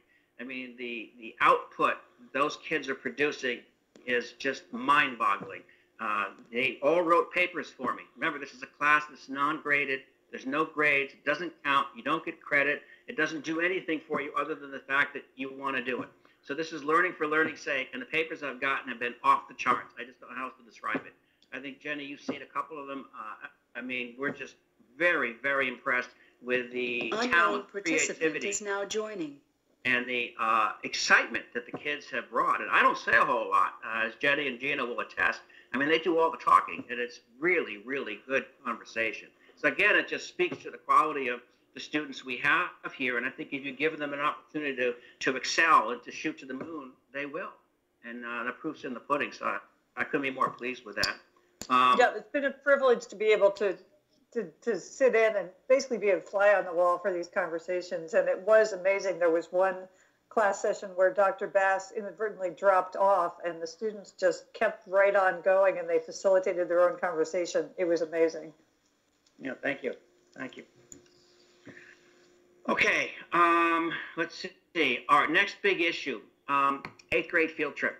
So I know unknown participant is now exiting. We put that on the agenda. So again, I gave you all, the board, a very detailed background, but for those who don't know, I'll try to go through this as quickly as I can. The 8th grade field trip, which we always have every year going down to DC, could not happen this year because of the pandemic. Unfortunately, for the 88 parents who paid well over $1,000 for each one of those tickets, the best the company can do for them is about $250 in refund. So we worked with the Attorney General's office. We talked to the regional manager. We talked to the CEO of the company. We talked to our attorney. We tried to finagle any other kind of arrangement we could that we thought would be to the best interest of both parties.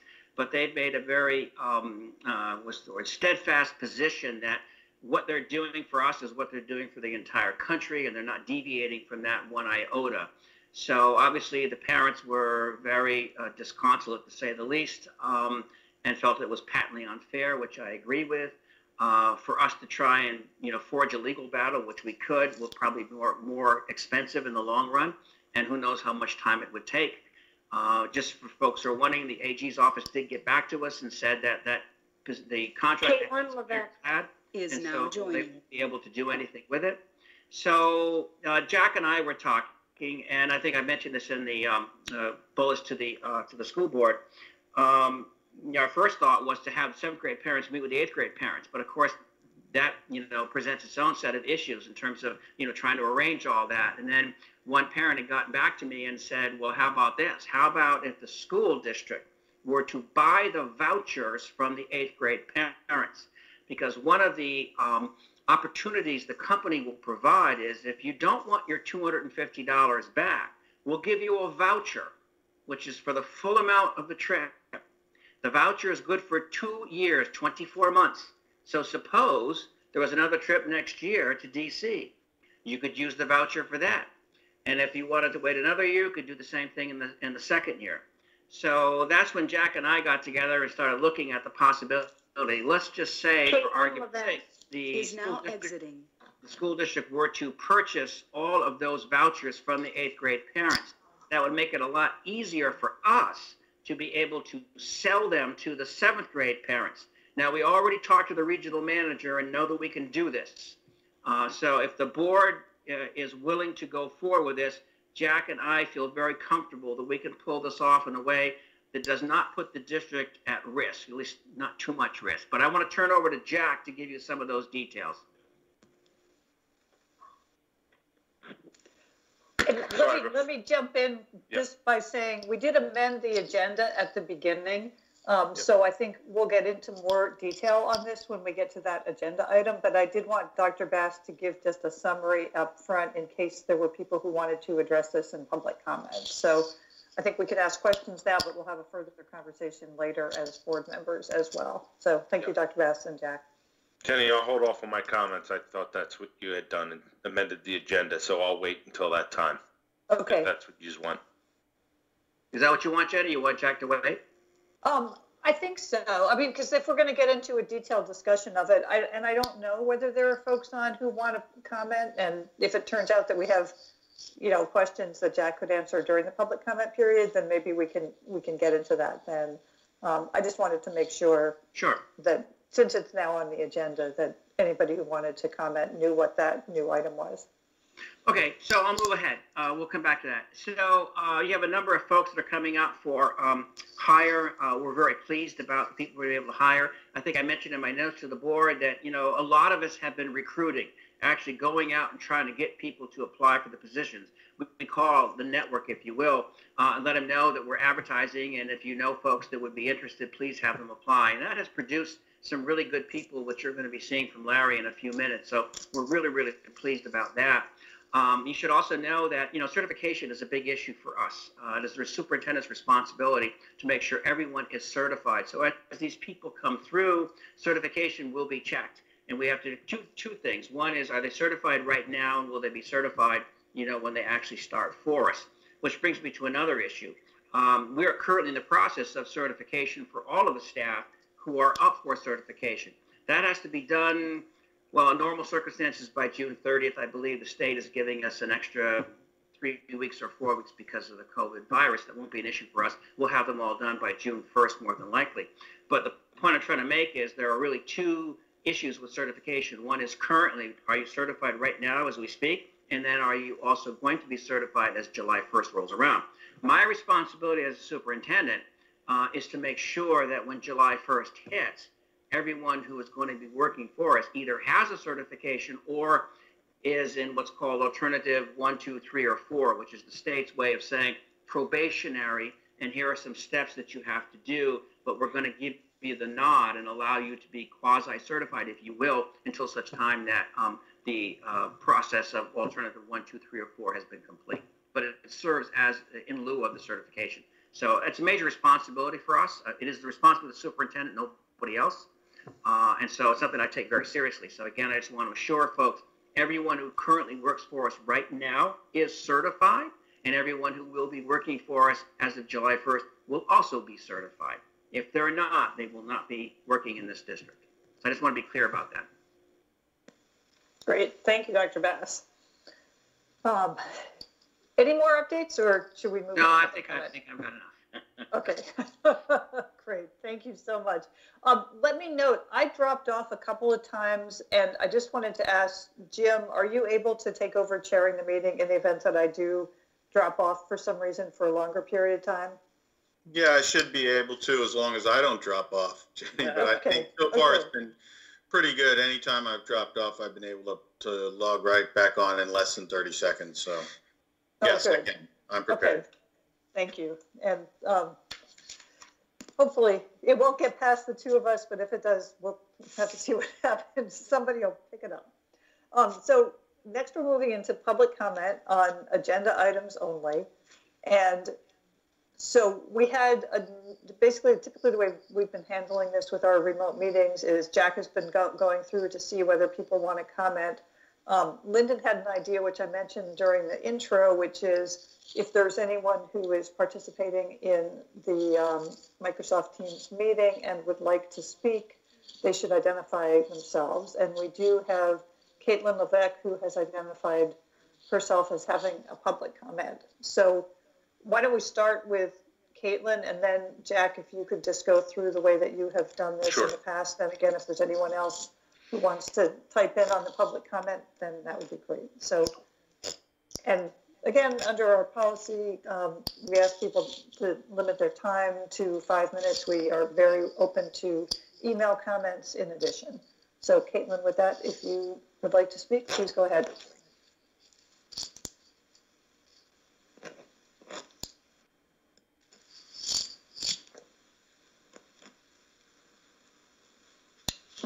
She may have. Okay, so Caitlin had left, but someone just joined on a phone. Caitlin, was that you? Okay, Yeah. Go ahead. So He is now joining. I was gonna say I got into COTC because for the second year, and it helps me like learn about like how I learn about my career when I'm out of high school, and when I had confidence in it, and I was nervous at first, but then I gained my confidence, so now I'm like better at like learning the like criteria and like learning more about it. Well, thank you so much for commenting and for participating. And it's very challenging. We have not had that many people who have commented since we started remote meetings. So thank you for your comments and your perseverance. And if I could chime in, Katie is a neighbor of mine, and she very much loves the Concord School District, and brags quite a bit about her experience at the CRTC. So thank you, Katie. Yeah. Thank you so much, Katie. Yeah. My neighbor's texting me and saying, great job, and like, it's been a fun experience, and I want to keep doing it in my life. So.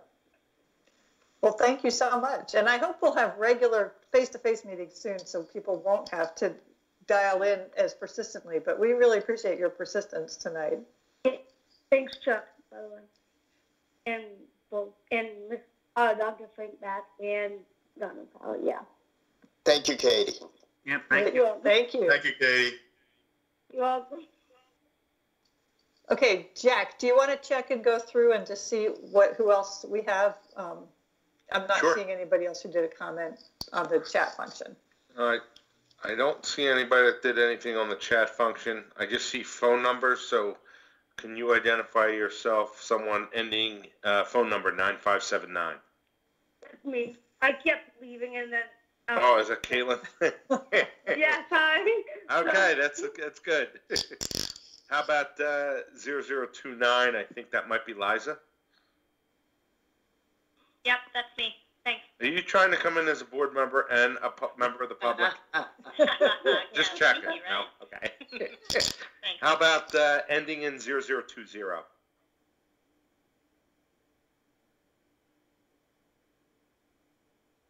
Again, ending in 0020. Any comment?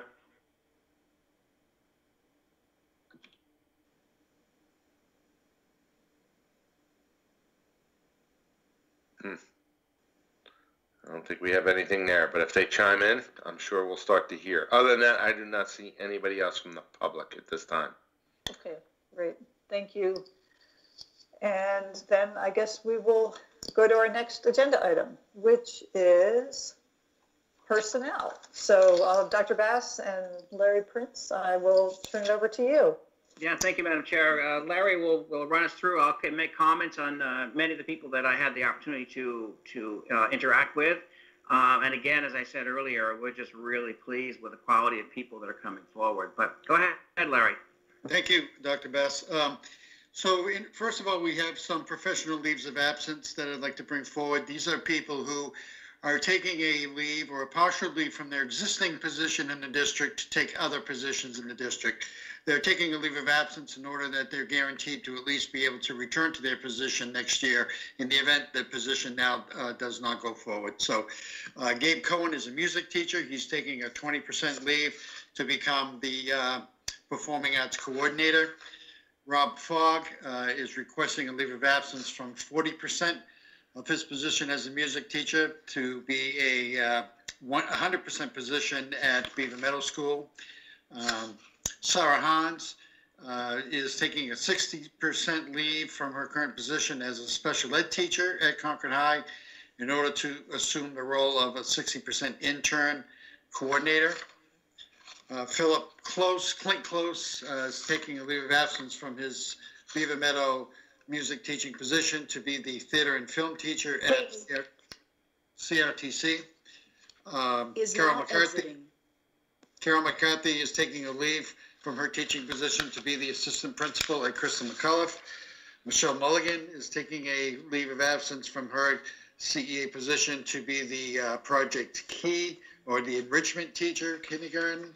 And Laura Beth Ulwick is taking a leave of absence from her special ed teaching position to be the assistant principal at Abbott Downing.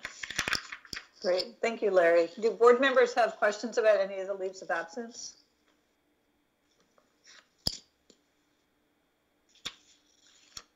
Seeing none, is there a motion to approve the leaves of absence? So moved. Okay, so Gina has moved that. Is there a second? I'll second it. I think that was Tom, is that right? Great, thank you. So it's been moved and seconded. Any discussion on the leaves of absence? So I'll call the roll to vote on that. Ms. Cannon?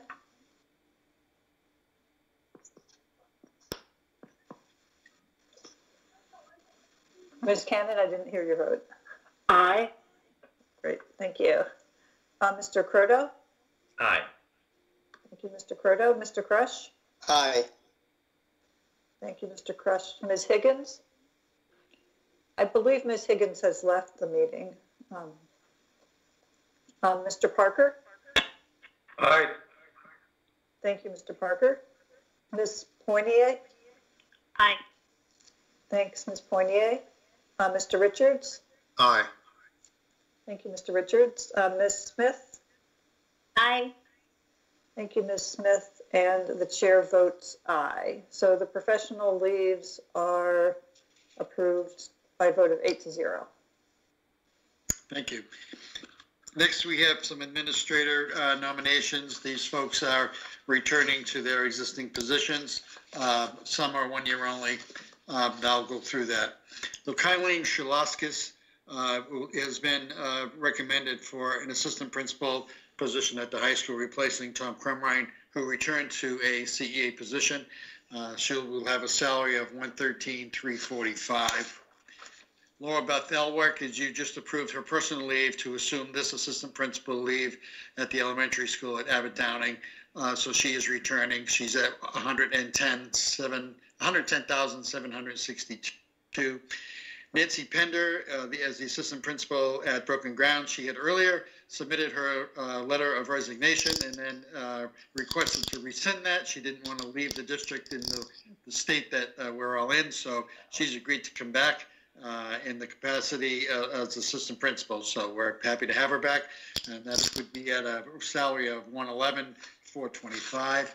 And Carol McCarthy, who just you approved the leave of absence from her teaching position to take the to return to the assistant principal position at Crystal McCullough at a salary of $111,425.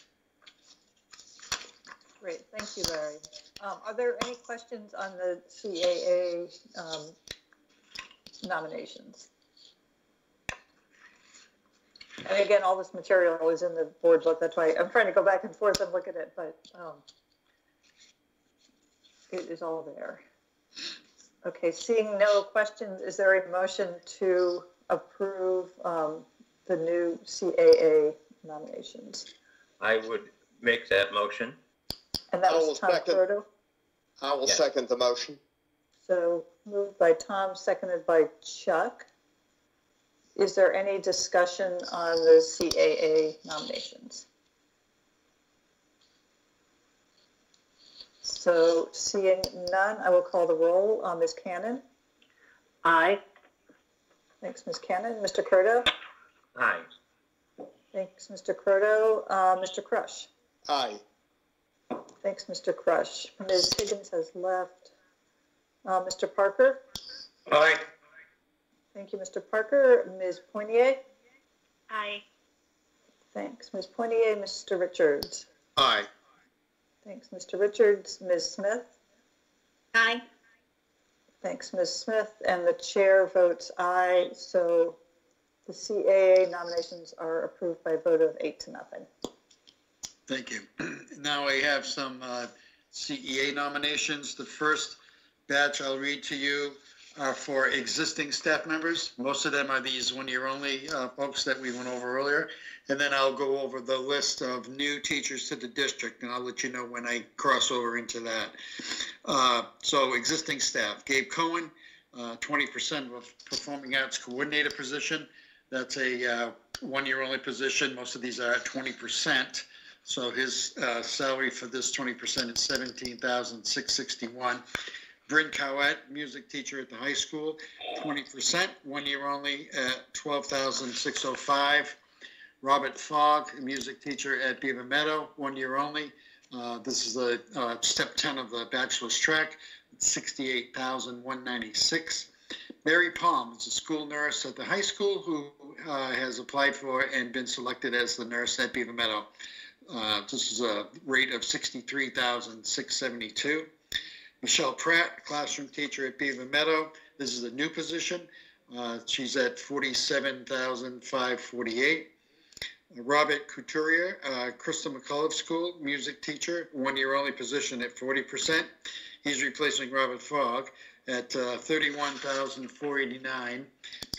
Matt Finney, who was a teacher at Broken Ground, is becoming a physical education teacher at Millbrook, $77,687. Janine LaChapelle, we're adding 40% to her 60% position as the hearing teacher. Excuse me, this 40% is at a rate of $35,322. Michelle Mulligan, the kindergarten enrichment teacher. This is an annual position, 1 year only, at $77,687. Now, the following folks are new to Concord School District, and I think these are the ones that Frank was talking about. He and Donna have interviewed them all, and very, very impressed with the quality that we have. Jill St. Laurent, school counselor at Concord High. Hang on, Larry. Was someone wanting to speak? Yes, I'm sorry. It's Lyndon. Larry, I also have in the materials that I received from you, and I'm not sure you covered these two people, Melissa Loof and Heidi Vibert. Did you speak to those? Hold on, Lyndon. Let me just make sure that No, I did not. I don't have them on the sheet that I have here. I apologize for that. Do you have them there, Lyndon? Can you read them? Yes, actually, I could read them. I don't know. If the board doesn't mind, sorry. Yep, Lyndon, go ahead. Okay, Melissa Loof, ELL teacher, Concord High School, $55,285, B5.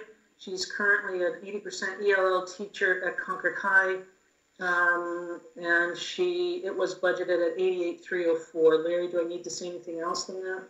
No, just her current rate, whatever that would be, his current salary. $55,285. Okay. And then Heidi Vibert, special ed teacher at Abbott Downing, $57,220. 1 year only. She replaces Laura Beth Ulwick, who was on a leave of absence from CEA to accept the CAA position, 1 year only. Right. Thank you very much, Lyndon. I appreciate that. So Larry and Lyndon, just to be clear, so those were not in the board packet, but they will be published. They should have been in the board packet. I'm looking at it right now, but this is they are in the board packet. They are in the board packet. Oh, okay. I'm skipping the board packet. What I do is I print them out, and I did not have those too, so I apologize for that. Okay, got it. Now we have, so the next ones that I talk about are new to Concord. Jill St. Laurent is a school counselor at Concord High. She comes in at step 14 of the master's track at $85,605. Jessica Heath, a classroom teacher at Crystal McCullough. She's a B1, and that's at $44,984. Timothy Latorre, a physical education teacher at Crystal McCullough, at a salary of $85,605. Taylor McArdle, classroom teacher at Millbrook School, the annual salary of $54,611. Amanda Black Ingersoll, special ed teacher at Concord High, B1, $44,984. Joshua Harwood, a business teacher at Concord High, at $57,310. Megan Williamson, classroom teacher at Beaver Meadow, at a salary of $70,085. And Aislinn Alfonso, a classroom teacher at Millbrook School, at $44,984, which is a step one of the bachelor's track. Yeah, and as Larry said, we interviewed these people, and I talked to all the principals about them before I interviewed them, and I got to tell you, these are really, really great hires, really great hires. So we're tickled pink with the quality that's coming in. Great. Thank you, Dr. Bass. And board members, any questions about any of these CEA nominations? I don't have any questions about the nominations, but I would like to follow up on something we talked about in late winter. Dr. Bass, I can't remember the name of the gentleman that you brought in to talk about diversifying the workforce in the district. Can you just let us know if any of that was able to be implemented, or if things you're talking about Michael Worsley. No, really weren't able to do much because, the remote learning kind of put a stop to that. It's something we'll have to try and pick up, to get back in school for next fall.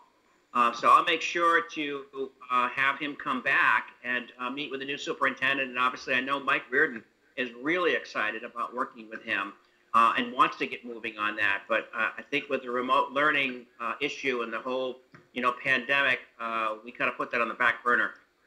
Okay, thanks for the update. Yeah. Great. Liza, thanks for asking. Good to keep us reminded. Okay, so I think didn't see any other questions from board members. So is there a motion to approve the CEA nominations that Larry just went through?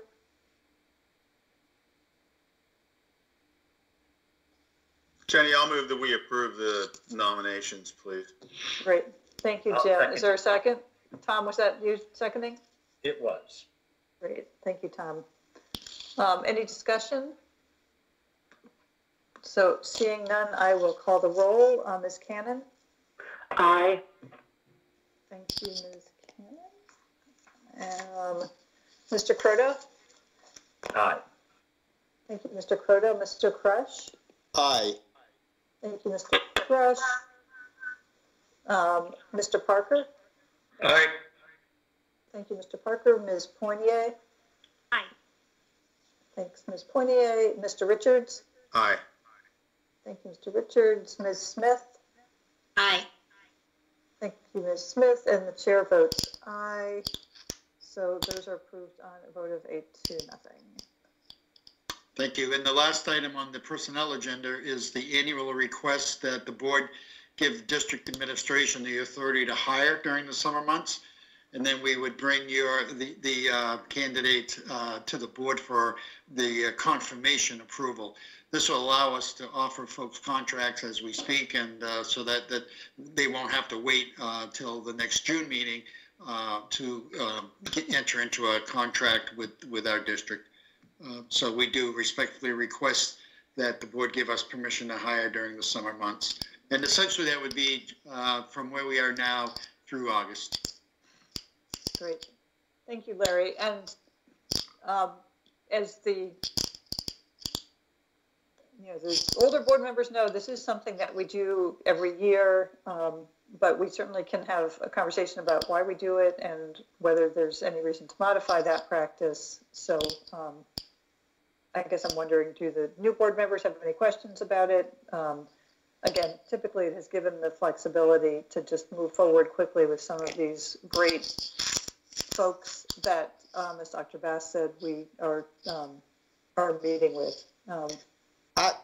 Jenny, I have a question. I totally support doing this, but my question is to Larry, do we have our vacancies compared to each year about where we are each time of the year?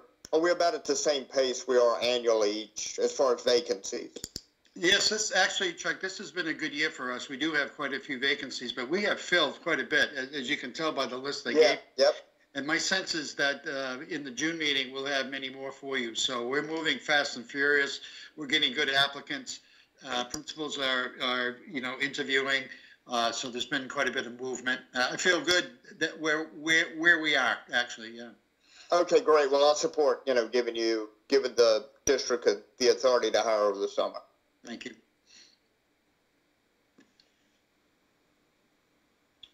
Any other questions? Yeah, I have one question for Larry. Larry, are you seeing any trends in employment or just overall demographics with regard to hiring? Well, I can tell you that this bunch that we've just brought to you today are much more experienced than we typically are used to. There aren't a whole lot of, B1s, although we do have some B1s, on the bottom of the bachelor's track, so new teachers, I guess. So we're seeing less of those, but I'm not sure that will be the trend in the next few months, but that's probably the most glaring thing I see. Most folks are highly qualified and come with a lot of experience. Yeah, if I could add to that, Dave, that's actually an interesting question. I think, part of this is the fact that we've been in the newspaper a lot and in a very positive way. Also on Channel 9 a lot in a very positive way. And then you couple that with the networking that's been going on between principals and senior administrators. And so folks are saying, hey, maybe Concord would be a good place for me to work. So you're getting a lot of people looking at Concord where they perhaps might not have in the past. And I think that's why you're seeing a lot of veterans coming in, applying for these positions. And as I said earlier, we're really pleased with the quality we're getting. I would suspect that we're going to have maybe a couple, less than a handful to deal with over the summer. They're still coming in. So we feel confident that we're going to be able to hire the bulk of all of our people by the time the June meeting comes around. Great. Thank you, Dr. Bass. Other questions or comments on this issue before we ask for a motion?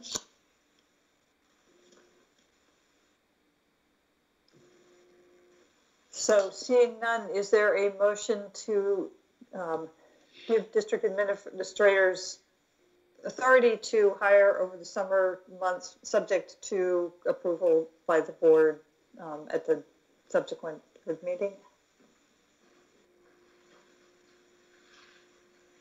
I'll make the motion. Yeah, sure. So I make the motion to allow the the administration to hire over the summer months, subject to approval at the June meeting, but to go ahead and issue contracts at their discretion during the summer months. Great. Thank you, Chuck. Is there a second? I will second it. Okay. So moved by Chuck, seconded by Tom. Is there any discussion? Yes, I'd like to ask a question. Yep, Gina, go ahead. We had spoken when we voted on the budget about asking the administration not to fill all of the positions or certain positions, and that we would readdress that at this meeting tonight, about having the positions earmarked in the budget but not necessarily filling them in light of what's going on economically, and in light also of perhaps those positions are not where the new superintendent's priorities were. Yeah, I just wonder. So, no, that's a good point. We haven't hired those positions yet. This is the prime time to do that.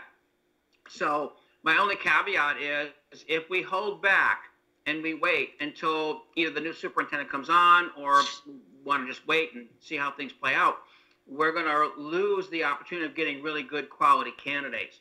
Once June hits, if we haven't advertised, most everybody else is going to be under contract.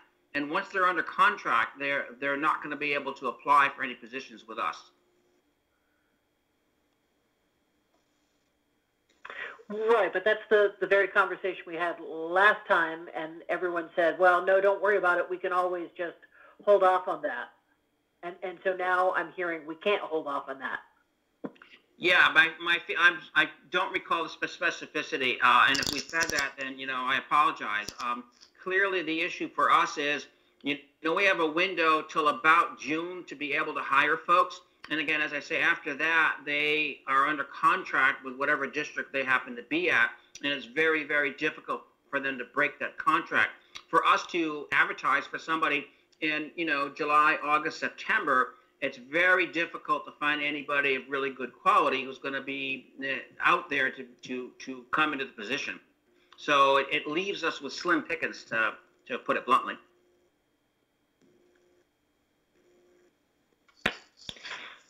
So, I mean, I was hoping we would have this discussion, so thank you for asking the question, Gina, and I think it's appropriate to think about it as we vote on this authorization.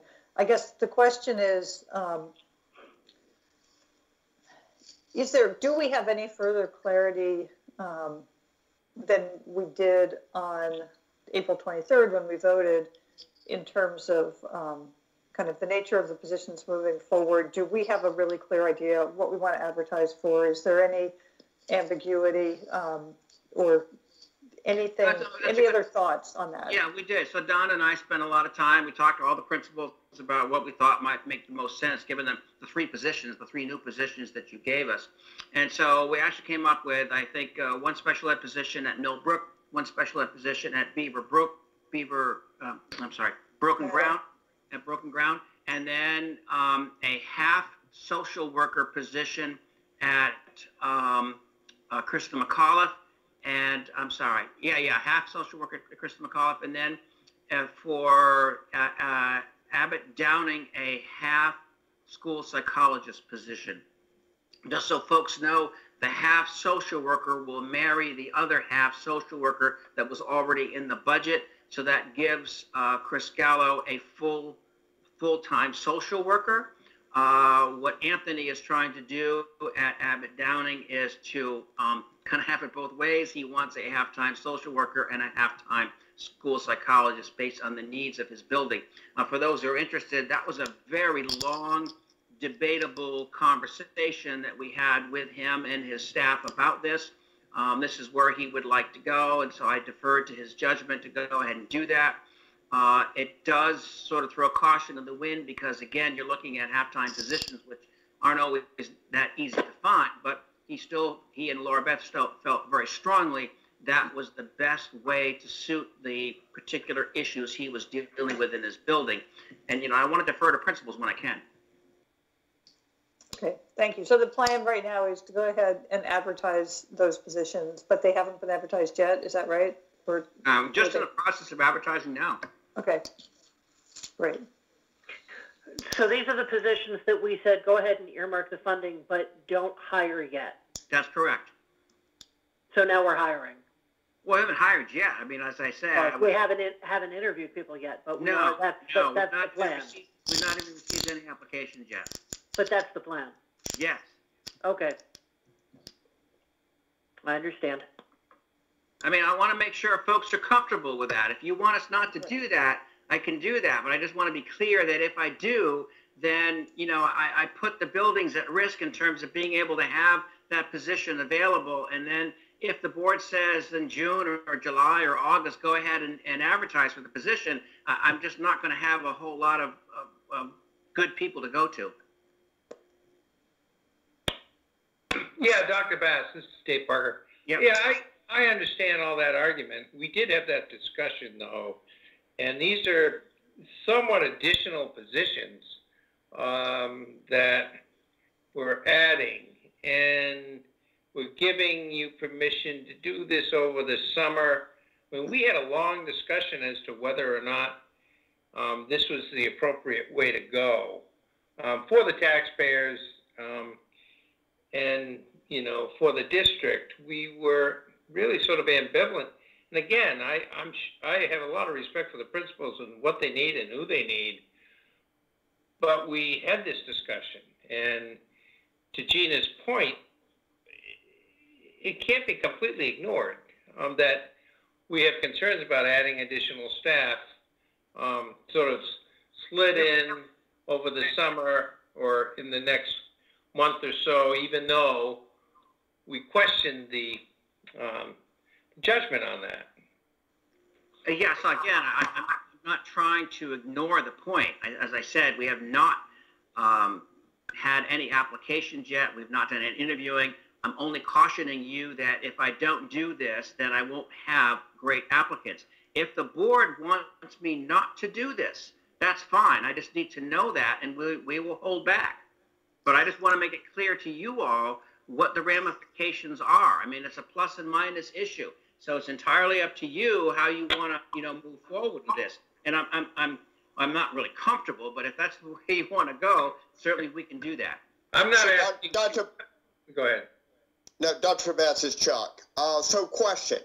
So you're not comfortable with waiting due to the needs of the schools as stated by the principals that you support, correct? Yes. Okay. So, and these positions are already in the budget, correct? Yes. So in my mind, from my perspective, and I recall the discussion we had, but if our district leadership is telling us that we're putting schools and children at risk, and we may not be able to fill those positions, and it may not be the optimal outcome for those kids or those students and the faculty, then I'm not comfortable waiting. So I'm trying to figure out from a procedural perspective the best way to do this. And here's the idea that I have. I think we want to separate out the authority to hire over the summer month for all of the ordinary course positions. And it seems that, we haven't taken a vote yet, but that there's a will to do that as we always have in the past. And that the only question is with respect to these 3 brand new positions that we talked about on April 13th. So maybe we should hold a separate vote on those 2.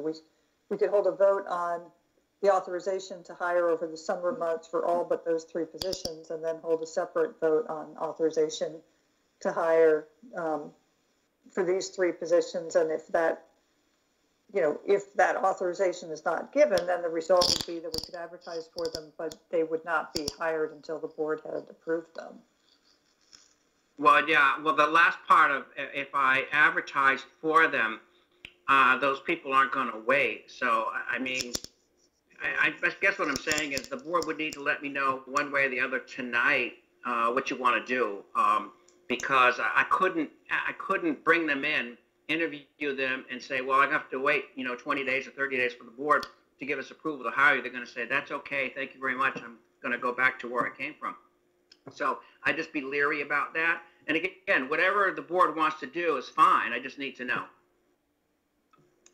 Well, I think, why don't we put it to a vote, because then we'll know and we'll have a decision on whether or not there should be hiring for those 3 positions.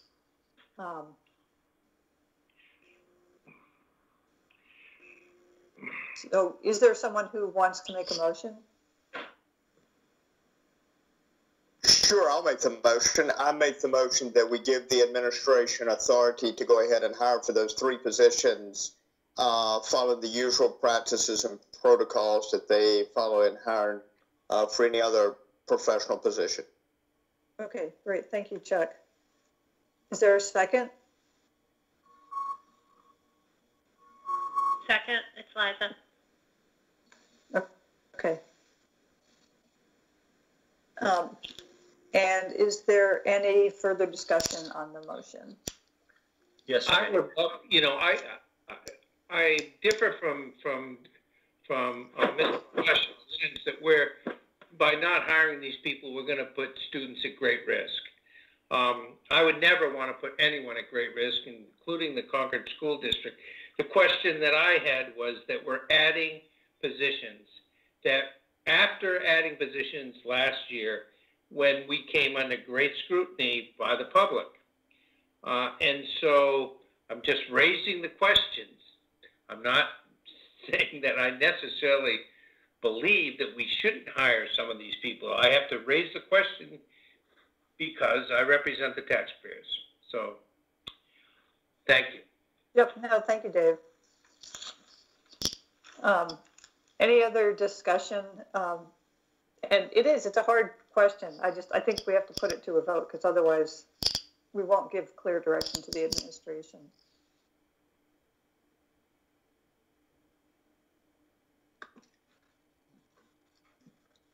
Jen, I do have one question.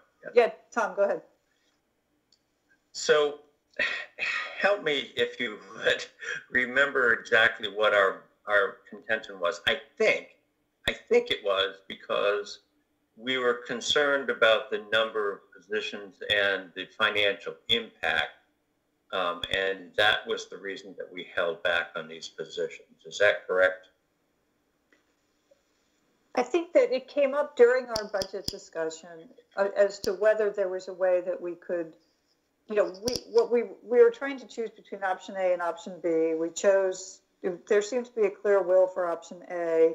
There was a concern about whether we could go even farther without basically undermining the confidence that the administration had expressed in coming up with option A, that it would not be harmful to the educational services being provided in the district. And I think we talked about, you know, really not knowing and not having the expertise to know, you know, how we might be able to, you know, further relieve any burden on the taxpayer. And so one of the things that was discussed was whether we could vote in these positions and then not fill them. And so that was the context of the discussion, and I think it was a good discussion. I guess one piece of information that we didn't get into during the updates but might be helpful here is in looking at ways to give relief to the taxpayers, certainly our work on that will not be limited to how we approach these positions. And I know that Jack has talked about scheduling a special meeting, and that you as chair of the finance committee have talked about, you know, looking at where are we in the budget and looking at that in June. So I think regardless of how we end up voting on this particular motion, we will be very diligently looking at ways to relieve the burden on the taxpayer. And I don't know, there may be further information even that's relevant to this discussion and this vote that Dr. Bass or Jack could offer. I don't know if that's helpful, Tom. Well, it is, Jen. And I guess spurs another question, and that is, these positions are already in the budget financially. But I don't want to feel like we're misleading the public in any way, shape, or form by saying, you know, we passed our budget previous to this, and even though these positions were financially included, we hadn't really included them, and now we're going to, you know, some weeks later. I'm just wondering how that plays out with hope. And then the educational part of it is, it's a no-brainer, and I appreciate Dr. Bass's getting the input from the building principals, because that's frankly that's what we asked him to do, and he did, and he got his answers, and he wants to move forward. So I have no issue whatsoever with that. I'm just wondering how it plays out. So I'm going to ask Jack, is it guaranteed we already have those positions in our budget? Yes, you have passed a budget that has all those positions. Okay. So you will be raising taxes based on those positions, correct? But that was what we had previously told the public, and this is not a surprise. Thank you. So thank you, Tom. And I, you know, just my comment for purposes of this motion is I will vote in favor of this motion. I do think that we had a good discussion when we talked about the budget. I think it was appropriate to raise this question and to think about, you know, how do we proceed here? But for me personally, my confidence in option A really rests on the fact that it was recommended by the administration, and that in a sense, I don't think that I have the expertise to subtract positions. So I think since we did vote the budget with these positions, we should go ahead and let the administration hire them, and while still continuing to work diligently to find other ways to relieve the burden on the taxpayers and otherwise to be responsible with respect to the decisions that we make going forward. But that is the vote that the budget that we adopted. Jenny? Yep, Jim? As I remember this, though, this was a discussion, and this was add-on positions from option A. We added these back in, and we did it based on the fact that we really did not know what our needs would be. At that time, it was very, very early in this epidemic, and we know, as Jack had counseled us, is if we did not include them, there was no way to add that back in very easily. So we put it in there with as more of a contingency type of a position. Now, personally, I don't feel like I know any more now than I did before with regards to, what the financial effects are going to be. And these are an additional position these positions do not exist right now. And we will still be raising taxes. So I still have some concerns on that. And, but I just wanted to voice as I remembered it during our budget discussion. And again, I remember it differently, so I think I'm going to ask Jack to clarify, because as I recollect, these were positions that were included originally in option A when it was presented by the administration, and then based on concerns that were expressed during the first budget hearing, the administration came up with option B that added in some additional positions beyond these three, and that these particular three were not add-ons to option A. They actually were part of option A as it was originally presented. But I'd like to have Jack speak to that so that we can make sure that we're on the same page factually. I think if I understood it right, that is correct. I am in the process of loading up the PowerPoint from the budget that you passed with option A to list all the positions. But originally, yes, there were 5 positions. It was lowered to 3. And they are the 3 positions that were passed. They are in the budget, and that is what the tax rate is to be determined off of. Yep, Jim. Okay, thank you, Jack. I stand corrected. Well, can I speak? Yep, Dave, go ahead. Yeah, it is my understanding that we did add those positions. It was very easy for us to move from Plan B to Plan A without putting all these students at risk. We had planned on a large number of additional staff, and no one complained that we were putting all these students at risk when we went from B to A. And I'm really in favor of having these positions, but the process we're going through, we don't even understand right now. Jenny, you feel one way. We're asking, did we do it this way or did we do it that way? This is really not particularly comfortable for me because we don't know what we're doing. So, yeah, I have a problem with this as a taxpayer. And it seems like if they ask for it, we'll give it to them unless we don't. And then we say we're going to put students at risk. I don't want to put anyone at risk, but this is not the way we should be going about adding positions when we don't know what we're doing. So let me add some clarity here. I think, let's go back to the very beginning. So when we first came before the board, we had a budget that had, I want to say, 22 additional positions. And we had all kinds of great and wonderful things, and we made a lot of creative explanations as to how these were all going to transform the district, and it was great. Then the pandemic hit, and then we all realized that, oh my God, there's no way we can go forward with this. We scaled everything back. We scaled it back to what was option A. We came back to the board with that option A very scaled down. Some board members said, well, maybe you've gone too far. Maybe you might want to think about some additional positions to which you've already carved out. And we came, to Dave's point, when we came to you with option A, we scaled it all back. We said very clearly, no one is at risk. So option A was a non-risk situation. And then the board said, well, can you go back and think about maybe adding some positions back to that? We did. And then we came up, I think there was also some conversation about 3 or 4 of this or 2 of that, but we settled on an option B. We actually came back because you had said, Jenny, let's just have 2 options, A and B. We'll line them up. Let's have the discussion and see where we're at. That's what we did. So option B had additional positions in it. The board voted pretty clearly to go with option A. But option A had that first scaled down proposal that we had gave that had the 3 positions that we're talking about already baked in. So they were never afterthoughts. They were always part of option A.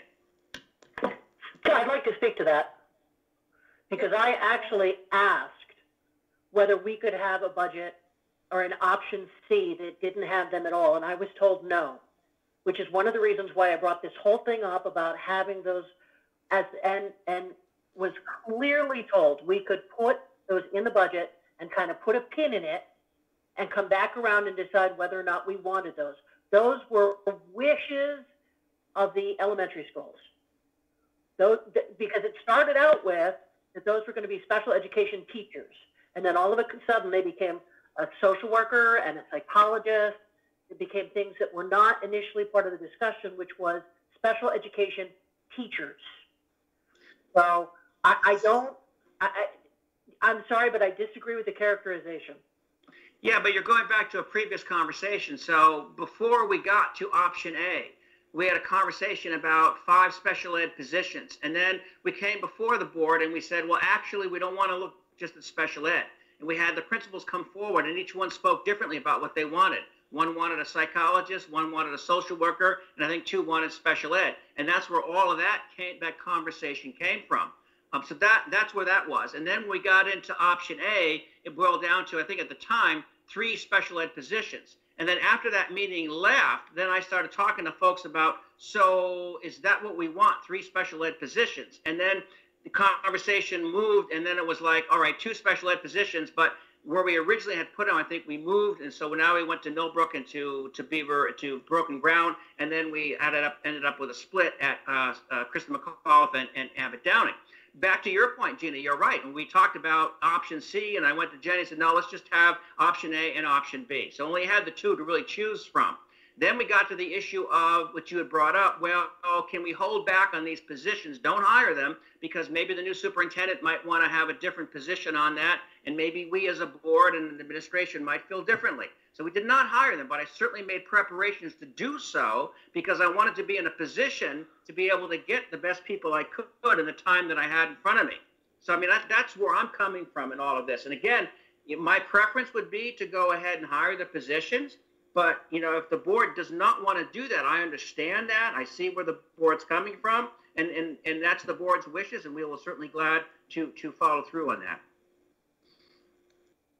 I think this conversation is beneficial because it was confusing, and I think, you know, let's sort it out. Again, as I said before, my recollection is the same as Dr. Bass's, which is these 3 positions were in option A. They were there all along. That was, I guess, in my sense, the floor of what was being recommended by the administration.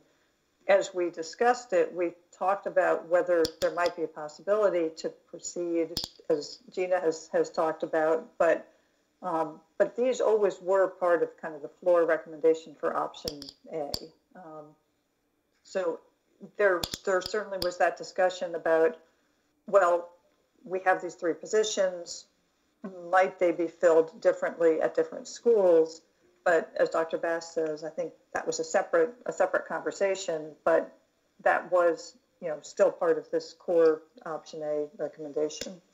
Yeah, one more point if I could. I mean, I don't disagree with Dave's point. I really don't. I mean, in some respects, it almost appears, if you're looking at this from the outside, looking in, it's like, are you guys playing Ring Around the Rosie? I mean, every time we turn around, it's a new variation of what you're doing. First you got special ed, then you don't have special ed. And it all goes back to this whole issue of the Bill White issue versus the special ed issue versus the assistant principal issue. And so that's why I think the whole Nate Levinson thing's a good thing, because you can finally kind of striate all those things out and say what things belong with what things and how do we best go forward. But obviously that's a conversation for another time. But I'm just saying I see his point. And I think from someone looking on the outside, they're probably going to say the same thing. Well, can I speak for a second again? Yeah, Dave, go ahead. We're working on some history here where we took some teachers off the front lines and we added a bunch of administrators as we go back over the past year. And then, you know, we questioned, you know, we went from option B to option A, not entirely because of the the virus. I'm sort of sick of making decisions based on the virus because I think things are going to change. I believe we made the decision because once we make those decisions, we're obligated to a position that we will pay for many years, not just in this budget. And so we were scrutinizing it to some degree and said, hey, I don't know. And I agree with Dr. Bass that, yeah, this is the best time to hire people. I don't believe that you can't hire good people on different threads. Concord's a great district. People would look at the job. You may not get the best, but we're going to be obligated to these positions regardless of what happens. And that's how I recall it. And they were more administrative, again, not putting people on the line. At the same time, we're contemplating reviewing our whole student services. And so we're plugging in positions when at the same time we're questioning how we're delivering our student services. It just seems just a little crazy to me. Sorry. You know, who's driving the ship? And with all due respect to Dr. Bass and the administration, it's really pretty confusing to me. Okay. Jenny? Thank you, Dave. Yep, Jim, go ahead. So first of all, I'd like to thank Jack for putting this slide and bringing it back up because it really clarifies quite a bit of where we stand on these. And as I look through this and I go through the slide, I agree, and I agree, I think, with you on the benefits of this discussion, but I just want to say at this point, I feel fairly comfortable going forward with those three positions. Great, thank you, Jim. So I think I'm getting ready to call the vote here unless anybody wants to speak. Let's move forward with this. Any other discussion on the motion? So let me repeat the motion. The motion was made by Chuck, seconded by Liza, to move forward with hiring for these three positions that were approved as part of the budget, consistent with the hiring process for all other positions. Jenny, I think wasn't his motion was not only it, but all of the summer positions, including these three positions. And Chuck, don't let me put words in your mouth. Well, I think we're separating it out as a separate motion, and then I thought we were separating it out too. That was my understanding. Yeah, so then that is fine. So that was how we wrote it down. Let's move with that as the motion, and then we can have a motion on that as well. I guess that was that pending? Okay, so that motion was pending. That was also moved by Chuck, seconded by Tom. So maybe we need to suspend that motion. Gosh, I need to get my Robert's rules, but well, why can't we just leave the original motion and take care of it separately and secondly? Yes. Okay. If you're willing, maybe Chuck, can you withdraw the motion that you had made on the authority for summer hires? Sure, I will. Yes, I will make. Do I need to make a motion to withdraw the motion? No, maybe just withdraw it, if it's okay with Tom. Yeah, I withdraw the motion I made regarding authorizing the administration to have the authority to hire the summer vacancies at their discretion. I withdraw that motion. Okay. And Tom, as a second, agrees to withdrawing that? I do. Okay. Thank you, Tom. So now the motion that, maybe, Chuck, do you want to remake the motion that we're considering? Sure. I'm going to start writing down my motions. Okay. So I will make the motion that we proceed with the three positions that were proposed by the administration that's in the budget, that we give them the permission to go ahead and hire those positions per our policies and procedures for all professional positions. Great. Thank you. And I think that was it, yeah. I think that was it, yeah. And Liza, you had seconded it. Do you want to second it again? Yes, I'll second. Okay, great. So I will now call the roll on that motion. Ms. Cannon? Nay. Thank you, Ms. Cannon. Mr. Croto? Aye. Thank you, Mr. Croto. Mr. Crush. Aye. Thank you, Mr. Crush. Ms. Higgins has left the meeting. Mr. Parker. Nay. Okay, thank you, Mr. Parker. Ms. Poinier. Aye. Thank you, Ms. Poinier. Mr. Richards. Aye. Thank you, Mr. Richards. Ms. Smith. Aye. Thank you, Ms. Smith. And the chair votes aye. So the motion passes 1, 2, 3, 4, 5, 6 to 2 with Ms. Cannon and Mr. Parker voting nay, everyone else in favor.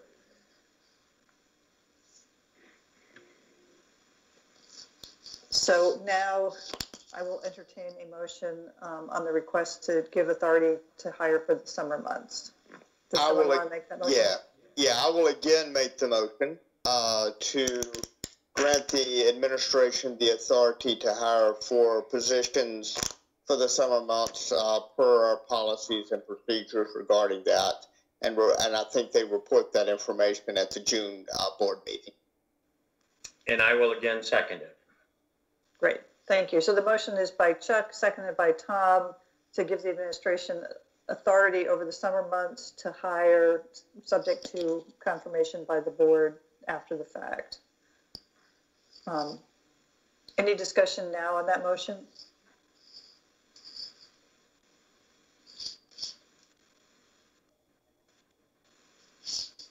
Seeing none, I will call the roll on that motion. Sorry, I didn't have enough checklists here. Ms. Cannon. Aye. Thank you, Ms. Cannon. Mr. Croto. Aye.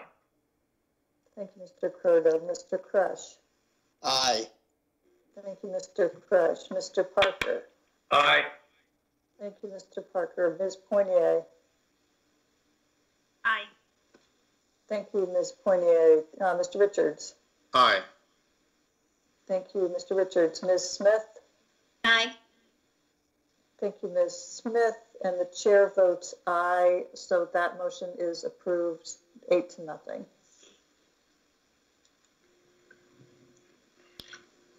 And is there anything else under personnel? No, that's it. Thank you. Great. Thank you. Okay, moving right along, our next agenda item is the superintendent search update. And Tom, I'm going to go to you. Let me just do a quick recap first, if that's okay. Is that okay? It is, absolutely. Because I'll try to make it super quick. So back in January, we had a process that was really solid. We were working with NESDEC. We put the process out there. We had great preliminary public participation. We had a survey. We had focus groups. Then we had Tom, Jack, and Danielle who worked to convene and lead a very robust steering committee, which diligently reviewed applicants. They had a vigorous discussion. They went through the screening, and then COVID-19 hit, which kind of threw everything sideways. The screening committee nevertheless persevered. They went forward with interviews on a remote basis. They had candidates that they forwarded to the board. And so the process now rests with the board. And I think under the process that we had originally contemplated, we would immediately be going forward with the candidates, making them public, having the robust public vetting, and then having a final board decision. And we had originally contemplated that we would have made that decision actually at the April meeting, I think. And, you know, obviously we've slowed everything down pretty substantially. I think one of the things that's been challenging, and we've had some meetings and discussions, it's reflected in the minutes that we approved already, how exactly do we move forward with this process with the same degree of robust public participation and involvement that we had planned? And then also, how do we take into account the considerations with respect to our candidates who are now responding to the COVID situation in their own districts? So I think where things stand right now is we're absolutely committed to the same robust public participation process, but we have slowed things down a bit, and we've prolonged the confidential phase a little longer than we had originally contemplated, just so we can have conversations with our candidates about, how to move forward in this context. So that's where we are right now, and I think, Tom, you may have some more information about a possible schedule going forward. So I can turn it over to you, but bottom line, we're being as transparent as we can, and we absolutely are committed to really having this process fully involve the public and continue in the vein that we started in January, even with some changes due to COVID-19. So, Tom, what do you have to add here?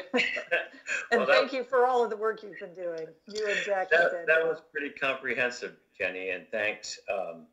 That takes care of most of my notes, which I tend to talk a lot more, so you're in good shape. I think the only thing I would add to that is that two things. One, yes, we do indeed absolutely intend to include public in our discussions once we can be assured that the board has candidates or a candidate to move forward, and we hope to do that this coming week. On Wednesday, we will be having a non-public so that the board really can do some in-depth questioning and really either and find out what the candidate's about. So that will happen, and then our hope is to get the one of the ideas we kind of talked around was, how do we get the public to be able to get their input, given that we're in this this virtual meeting type that we're in,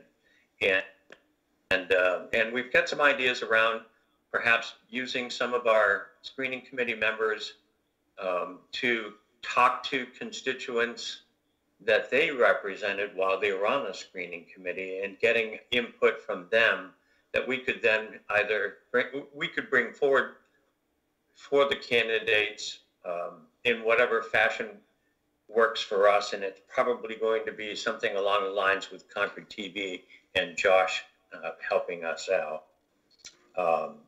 So our hope is that we will be able to get a name or names soon to the public. And I say soon, not to be a tease. We're hoping that it will perhaps be this month. I hope the public understands too that we just can't go ahead and put names out there until those folks have contacted their districts and made it clear that they are moving or perhaps moving. So it's a very careful ballet that we're performing here, and we hope that it will come to a wonderful fruition very soon. Well, thank you, Tom, and thank you not only to you and Danielle and Jack, but to all of the members of the screening committee who worked really, really hard under challenging circumstances to continue to move this process forward, and that was really helpful. Yes, Jim, do you have a comment? They really did. I have to just say that, it was all of a sudden the rug was pulled out from under us, in that we no longer could have a face-to-face with folks, which is very comforting for anyone who has ever done any interviewing. You love to have face-to-face conversations. This committee, pulled themselves up by the bootstraps and made, and thanks to Jack and Pam McLeod, made it happen so that they could all chime in either from the comfort of their home, or we had some very socially distanced spatial meetings at the boardroom during that time. So it really was an extraordinary effort. They did a great job. They did some good digging, and very satisfied with the product and the outcome. Great. Thank you, Tom. Any other comments? Sorry, here I am again, but Go ahead, Dave. You know, when we say, I read Tony Chanella's letter to the board, and one of the observations I have is that in the past year, the board's intentions are never in question. We're all trying to do the best things by kids. When we're saying we're doing the dance, it's suggesting that the public can't understand that, or that in some ways we can't reveal things because they're not capable of knowing what a dance is, and we keep that information protected. And we need to keep it protected, but the public can understand that. The public could understand if we told them this past year that we were really limited by what we could say. They can understand that. We can't continually do the dance, as Tom suggested, without getting a lot of scrutiny. I mean, come on, guys. This is not the way it should be done. We need to explain to the public why we are doing the dance.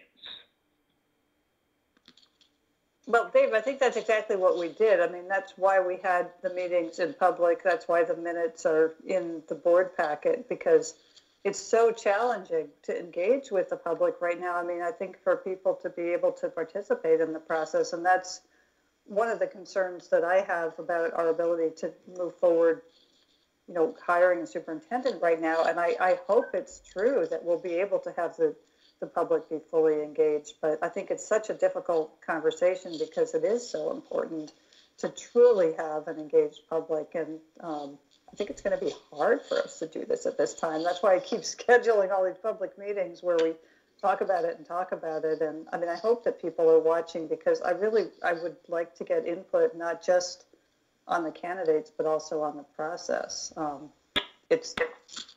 I wish we weren't having to do it right now, but we do. I mean, You're not looking to blame, and Tom, I'm not. You guys work really, really hard. There's something that seems to be missing for me here, and maybe I'm wrong. I'll admit if I'm wrong, but I'm struggling with this a little bit. I mean, I think the only thing that we haven't released is the actual names of the candidates that were brought forward by the screening committee. And the reason that we didn't do that was just because of the sensitivity of the situations in their district right now and wanting to talk through that process. If we hadn't been in the middle of COVID-19, I think we would have been done with this process. We would have moved forward with it. I think it's this particular piece really is challenging, and it really is due to the COVID-19 situation, at least in my mind. David, my comment about dance was simply a metaphor to talk about how there's a need for us and for the candidates to blend their mutual needs so that we can get through this process. That's all that was. Thanks, Tom. No, I'm not disparaging you at all. That's not my intention. My intention was to bring the issue up, and I'm comfortable with your answers. Thank you.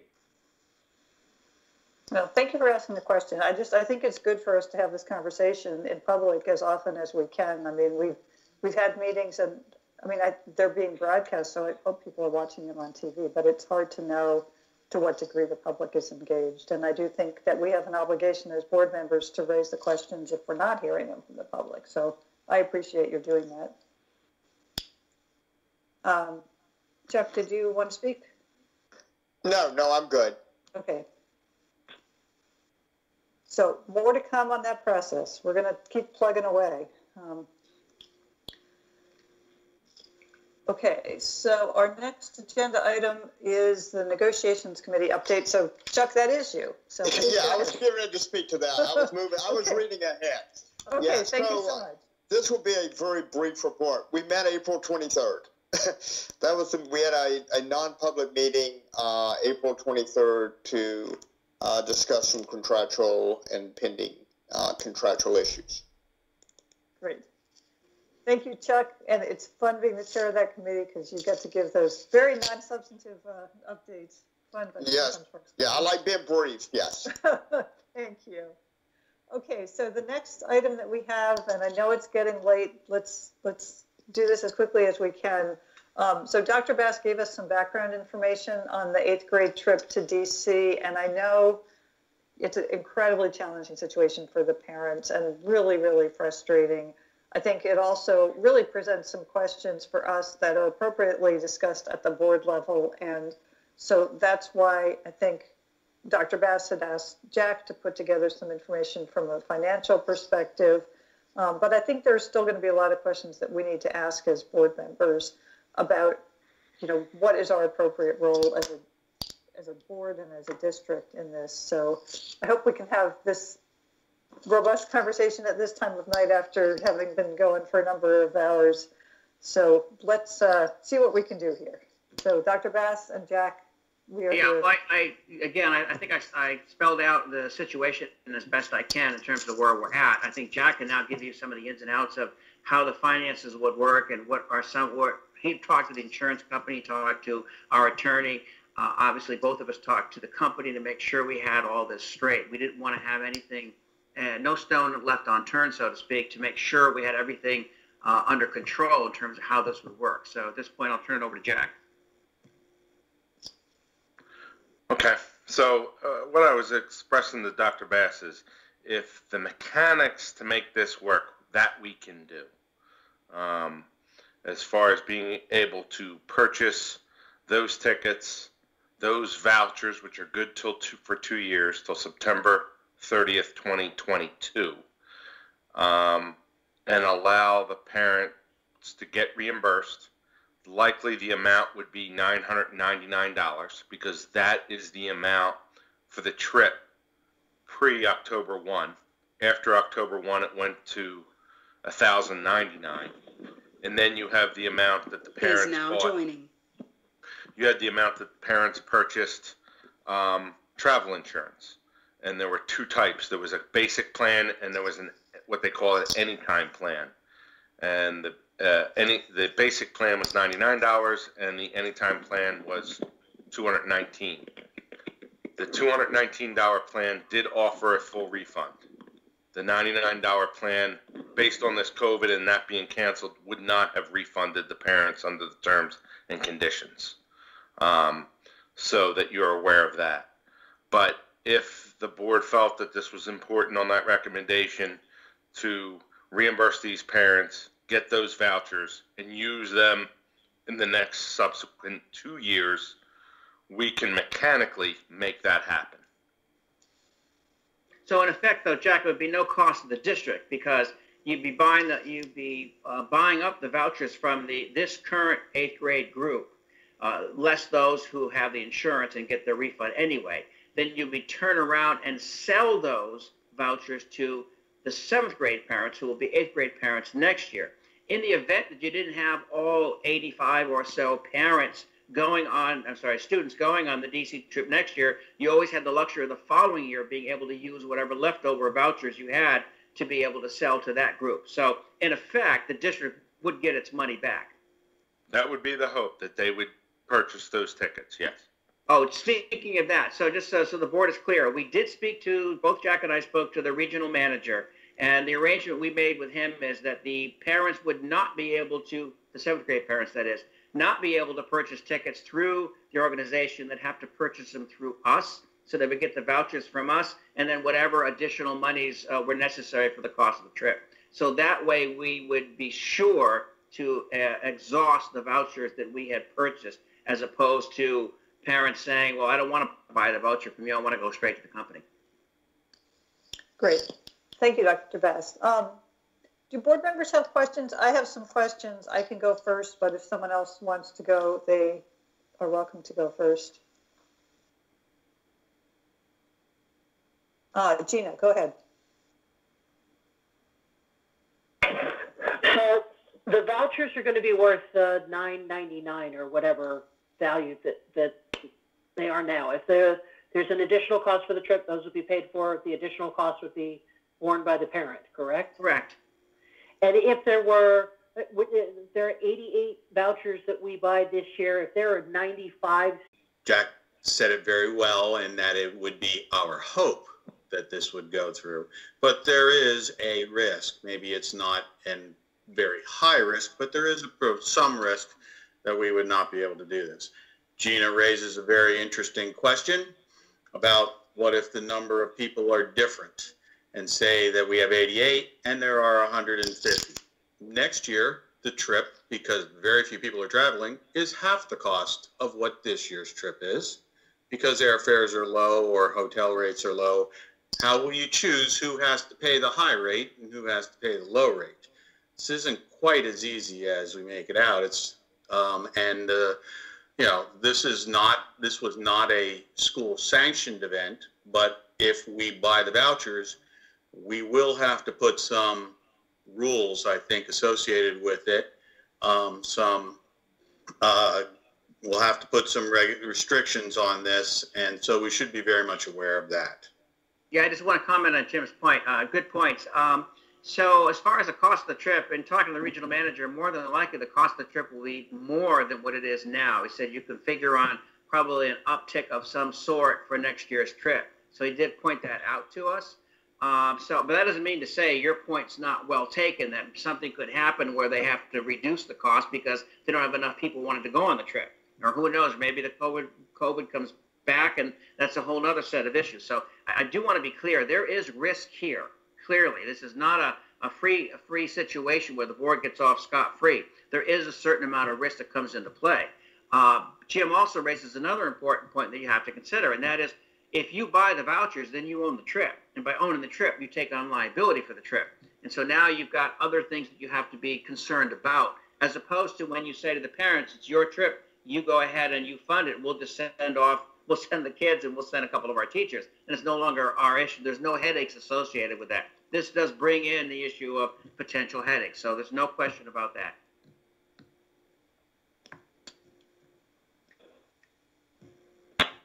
Has anyone considered asking the families, I mean, is it all or nothing? Are some people willing to forego the cost and recognize that, you know, these things happen and it's, you know. Yes. Some people have already asked for a refund and gotten a partial refund. Some people have exercised their insurance claim.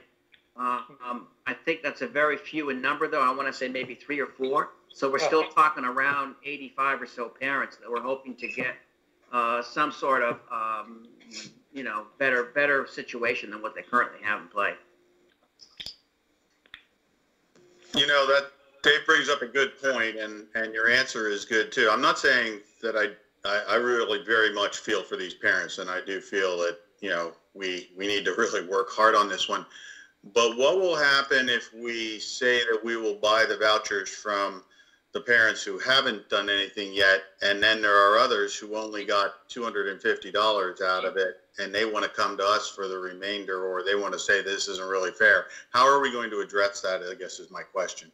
Yeah, my knee-jerk reaction to that would be, you chose to do that on your own. We were still trying to work out solutions. I made it very clear to the parents that we're looking at a variety of solutions we're trying to pursue.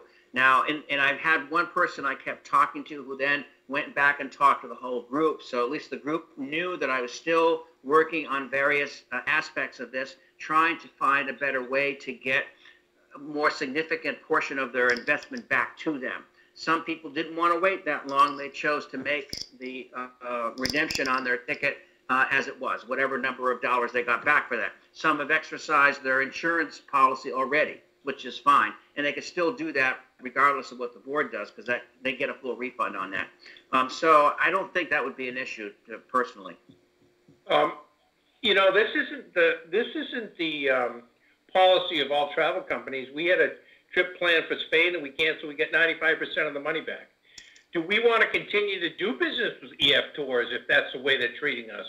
And let me speak to that. That's an excellent point, and the parents, many of the parents brought that point up. So, I mean, part of their anger and their frustration was they couldn't believe that the company was going to be so steadfast and not budge one iota. I mean, right. I think it would have felt a little better if they said, well, all right, I'll tell you what, we'll give you 50% or 50% plus, you know, $100 or whatever. But they wouldn't budge, not one single iota. And that really irritated them. So, I mean, half of them were feeling like, well, I just hope, I know we're going to lose their money, and I get that, but I just hope the school district chooses not to do business with them anymore. And that's fine. We can do that too. That's certainly an option. And I understand where the company's coming from, because Jack and I were talking about this. If the company were to give rebates to all of the people who are going on trips, we're talking national now. There's about, I don't know, 30, 40, 50,000 trips that are over. They'd be bankrupt. I can guarantee you, absolutely bankrupt. So that's why they probably held fast to their particular position. Yeah, but Frank, other companies did give rebates. Other travel companies that do this. And I think we're getting into some really messy territory. And I would love to help these families out, but we're also obligating to continue to do business with EF Tours if we buy these vouchers. I have a problem with that. Yeah, no argument. You're absolutely right. You're absolutely right. There's no argument about that. It's not done across the industry at all. They buy insurance for these sort of things.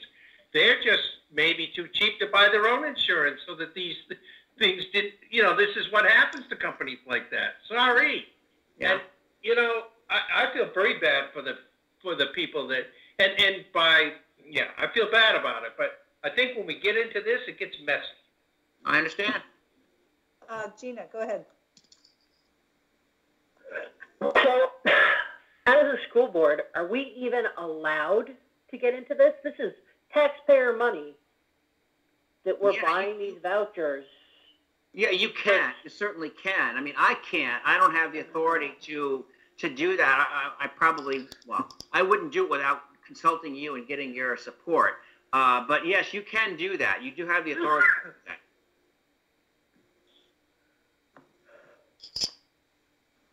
And if this goes belly up, how do we explain this to the taxpayers? You're absolutely right. I mean, that's one of the risks that Jim and Dave brought up. You're absolutely right. There's no two ways around that. You're stuck with a tab of whatever number of dollars that is, because of who knows, whatever unforeseen circumstance put us in this position. Jack, is there anything from the insurance company on this that you talked to Mary Beth?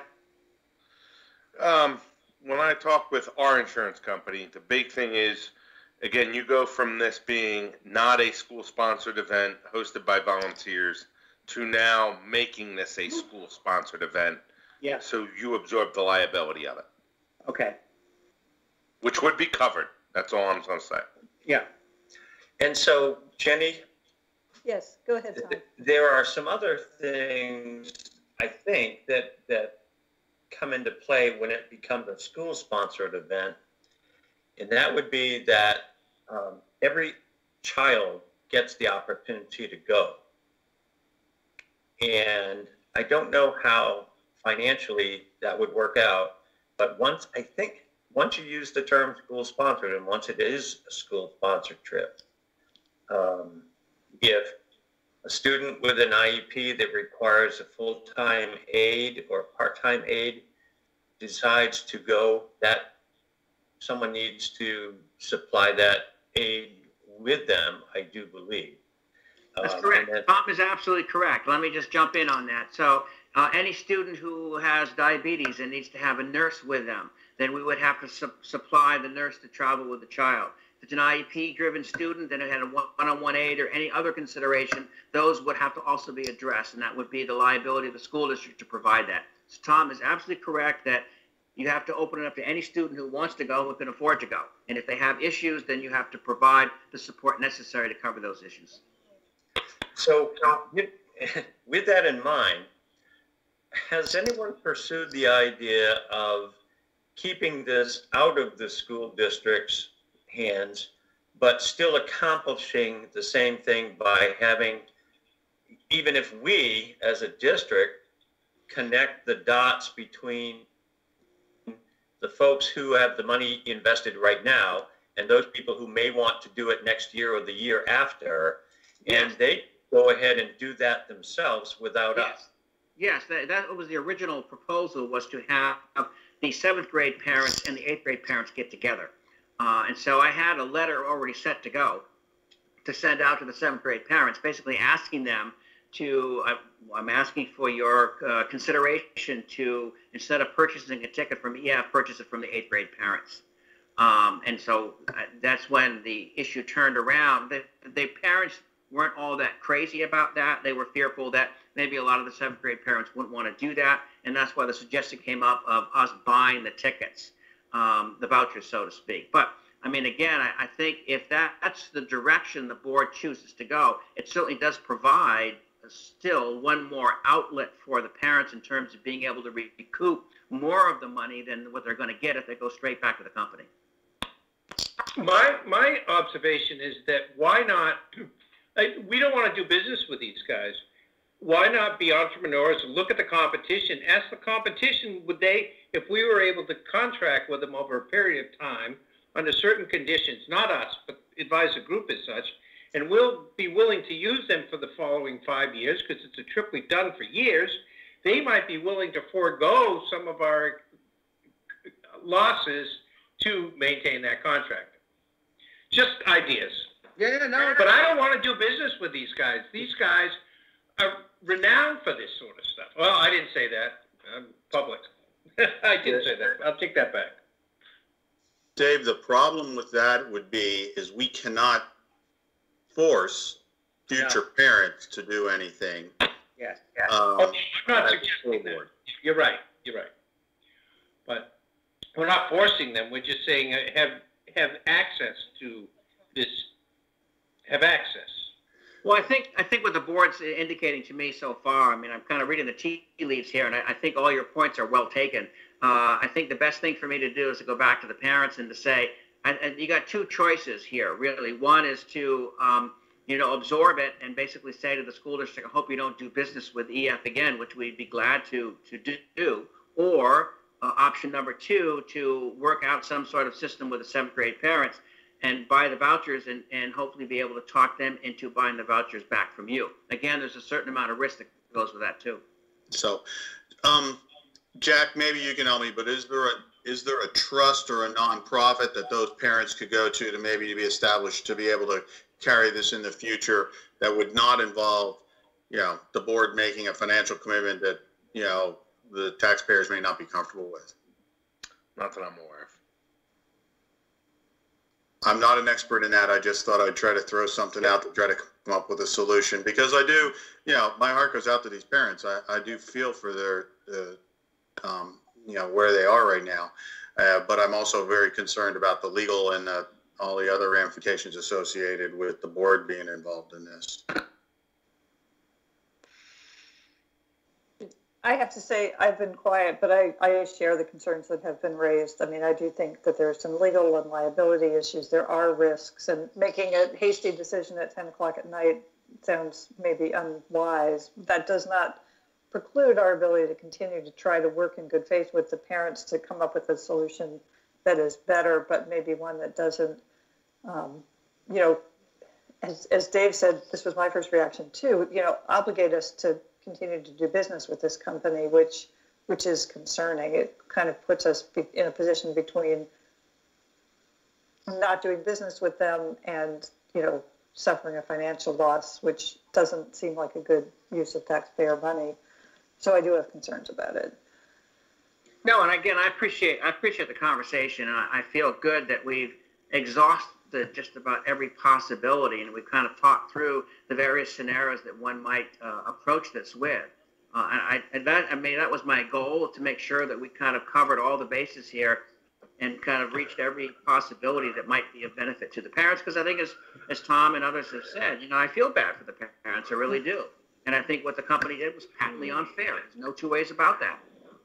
And so that's why I was trying to find something that would be in a position to help them out. But again, I appreciate the conversation. I appreciate, the insights. I think it's all been very fair and appropriate. And I think we've done the best we can. Can I throw out another option? Yes, Tina, go ahead. I have seen vouchers, not from this company, but for sale, for face value on like eBay. For people who, the wedding falls through at the last minute and they sell their honeymoon tickets or whatever. Good point. Just a thought that people sell these vouchers all the time. Yep, that's a great point. Thank you. Well, I wanted to say thank you, Dr. Best, for all of the time and energy you've put into this, because I I think that by itself has been helpful. I mean, it doesn't make them whole, but we can't necessarily fully address the situation much as we may want to. It is a terrible situation for the parents. No, I appreciate that. Thank you. Any other discussion on this? I am seeing none. I think we should move on to the proposed calendar. I don't have it in front of me. So Jack, can you help me out there?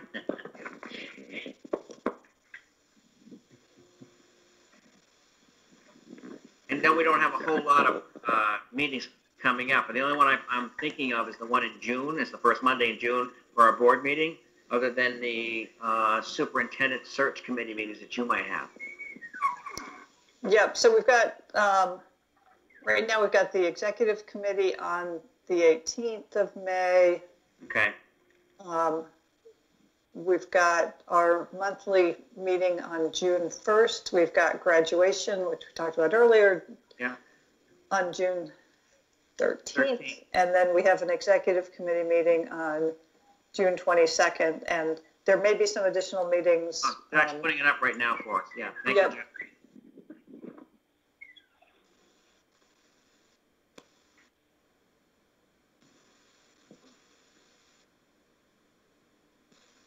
And I believe we've posted a non-public meeting relating to the superintendent search for this Wednesday, and Tom talked about that. So that's not on this calendar, but it is posted. Right.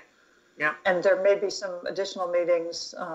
Again, as we talked about, we absolutely would have some public meetings and conversations, but they're not scheduled yet, associated with meeting the candidates. Right.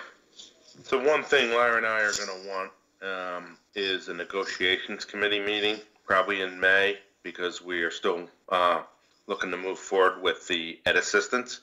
We already had one back on, I think, the 23rd of April, but we would like to schedule another one maybe next Monday night to give them an update on where we are. Yeah, let me look at my calendar. Sure. I don't think it's a conflict. I don't have it in front of me, but I'll look at it tomorrow. Monday or Yep. Thursday, just keeping with that theme so that it's Yeah. easiest for you. So if either one of those work, that'd be great. All right, thank you so much. So I'm not available on next Monday, but I would be available on Thursday. That may work. I just need to look. And then one other thing that we'll probably be looking at, which I'll have a further conversation with Tom, is a special board meeting on June 25th as it relates to the budget. Yep. And I don't know if we want to have a finance committee before that. You know, obviously with the remote learning in place and the schools not running, there's probably going to be a higher unreserved or unassigned fund balance at the end of the year. And I think I would like the board to take some action with that. I'll show you where I think it would have projected to be, where it came in at, and some of the rationale to do with some of the things I think we should do. Obviously, probably this various reports you're hearing with this CARES money, and all I don't want to do is create an oscilloscope here and the heart rate for taxpayers by making it go down and then it shoots high up. I'm trying to strike that balance, and I want us to go through that process, probably put money away, and show you where I think we need to be in order to make the next leapfrog, which is October, to stabilize this thing, because I'm very concerned with where the state may be with various reports. We don't know much yet. But those that were around for the 9, 10, 10, 11 budget, if you know, in 2022, we're supposed to get an additional $900,000 from the state. That was that one-time $130-some million that I highlighted in October. I'm just saying this. I'm just very concerned that the state might say, hey, you're getting all this federal money. We've had a significant downturn in revenue. We might not give you that. I'm just laying out various things. I ain't saying it's going to happen. It happened 10 years ago. but I just want to be prepared. I want to put the board in a position to be choosing a number of different paths that it's comfortable with. I always like making decisions and having parachutes. Well, I think that would be great, and I think I'd leave it to your and Tom's discretion as to whether we want to have it as a finance committee or have a full board meeting, but we definitely want to have one of those. It's a huge potential for huge challenges financially moving forward. We all know that. I mean, you can't live today and not be really, questioning what's going to happen. But I have a beginner's question. What do we do for graduation? Do we have a role in graduation, by the way? I don't really know. I mean, typically the board members, any board member who wants to participate, participates along with the faculty, and it is absolutely a wonderful, wonderful experience. It's the culmination of all of the years of the district's efforts, and so I think that's why we're excited about Dr. Bass's proposals, and we hope that they will be approved so that we can have some type of virtual experience. But yes, I mean, barring any COVID-related limitations, which I think it's hard to know exactly what they will be from our perspective at that point, board members are absolutely invited to participate. Great, as long as I can stay 6 feet away from Mr. Croto, I'll be fine. Yeah, I'm hoping we can start having real-life meetings again sometime. I still haven't read the governor's new order, so I don't know how that might apply. But, uh-oh, I have to get my cowl to the dry cleaners. Well, only if we can do it safely. I mean, we've got to be careful. But at some point, I hope we can start meeting in person again. So Jenny, the one thing I would add is there's a potential for a capital facilities meeting in June, most likely to discuss summer projects, some summer required maintenance, and for us to review some of those things. We don't have a solid date yet, but I would just let everybody know that we probably will have a committee meeting in June. Great. Thank you, Jim. Okay, anything else on the calendar? So TBD, once we have a little more information, is the bottom line. But most of these will be in June, not May, I think, other than the superintendent search piece. Okay, can we move on to public comment on any topic? And again, let's follow the process whereby if someone is participating in the meeting, they would make a public comment. Looks like we've got one already, and then we'll just go through the phone numbers. So I see that Leah Willingham would like to make a public comment, and Leah, we would love to hear your comment. Go ahead. Hi, so I'm trying to turn my camera on. Can you see me? I can hear you. I don't see you, but I think that Jack is still controlling the calendar. The calendar. So I think my apologies. Hold on 1 second. There you go. That's okay. All right. How about now? So, can you see me? So I see your little circle, but I don't see your picture. That's okay. Okay. I'll try and make this as brief as possible because I know that it's late. But given that I know we don't know when in-person meetings will start again, I just wanted to let you all know that this will be my last school board meeting. I'm leaving the monitor. My last day is May 15th. It's kind of a crazy time, but I got a new job. I'm going to be moving to Jackson, Mississippi to work for the Associated Press, which will be very different, covering the State House and a lot of COVID-19 down there. Mostly, I just wanted to let you all know and say thank you because I know all of you looking down the list of everyone here, from school board members to district staff, have spent a lot of time working with me. You've been very helpful, patient, and I really appreciate it.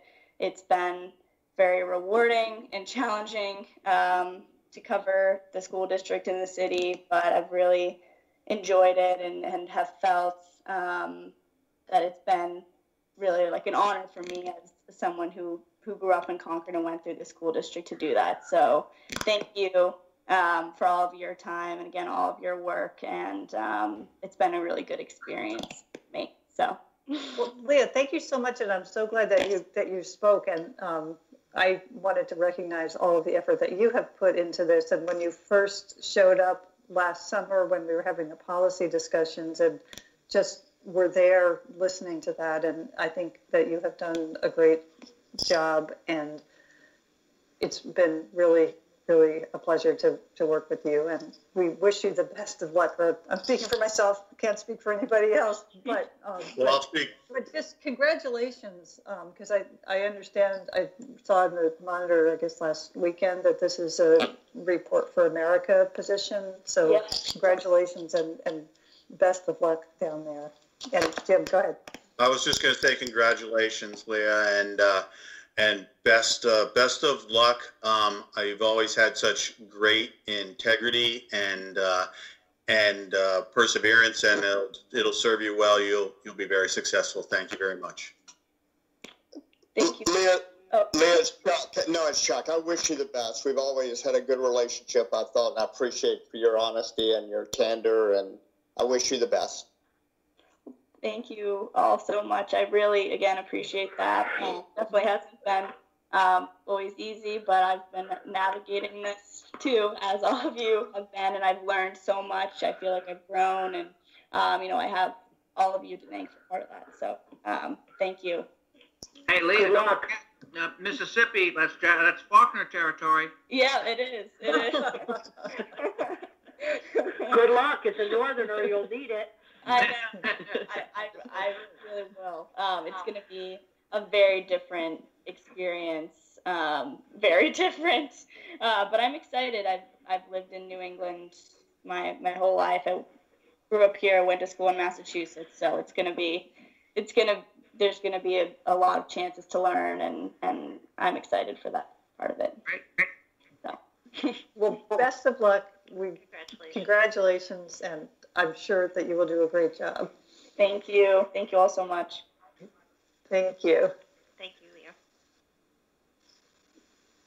I don't see anyone else with a little chat function public comment. Jack, do you want to go see if there's other public comments? Sure. I'll just go down the number again, 0029. I think that might be Liza. That's me. Okay, just confirm. 2488, any comment? Sure. Hi, everybody. This is Beth Richards. And first, Leah, I just want to say as a member of the public, I appreciate all of your hard work. And as you head to Jackson, Mississippi, if on a side note you want to connect with me, I have some colleagues in public health there. It's a beautiful community. And have been there a little bit. So I wish you best of luck. And if I can make any connections, I know relationships are important. So happy to do that on the side, but have appreciated your articles. And then quickly, I have, as you know, I have followed the competency-based grading very closely. And I just wanted to add, I think it's wonderful that it is now going to be led through the students, and really appreciate Dr. Bass's follow-up with me, and it's been wonderful. But just as a additional thought, as you move forward in a student-led process, there were some wonderful comments at the parent coffee that I was at with parents that were there transitioning students from the junior high school into the freshman year. So if you still have time and are able to reach into maybe some sophomore and freshmen, they may have really good perspective, because that was really eye-opening to me. So I just wanted to be sure to share that, and then also to thank you for the time and consideration you were taking for the things that you were hearing from the community about this, and letting the students guide that important next step. Thank you. Great. Thank you, Beth. Good night. Good night. All right, next one was 0020. Any comment? Is now exiting. That's the number that was on earlier, and there was anything from there. But 0020 again, one more time. Other than that, Jenny, that's all I have. Okay, thank you, Jack. Okay, not seeing anyone else raising their hand, and it being late, I will entertain a motion to adjourn. I make the motion, we adjourn. Thank you, Chuck. Is there a second? I second it. I think that was Jim. Was that Jim? Yes. Yeah. Okay, thank you, Jim. All right, all in favor indicate by saying aye. Aye. Aye. Aye. Okay, we are adjourned. Thanks so much, everyone. Thank you. Thanks, everybody.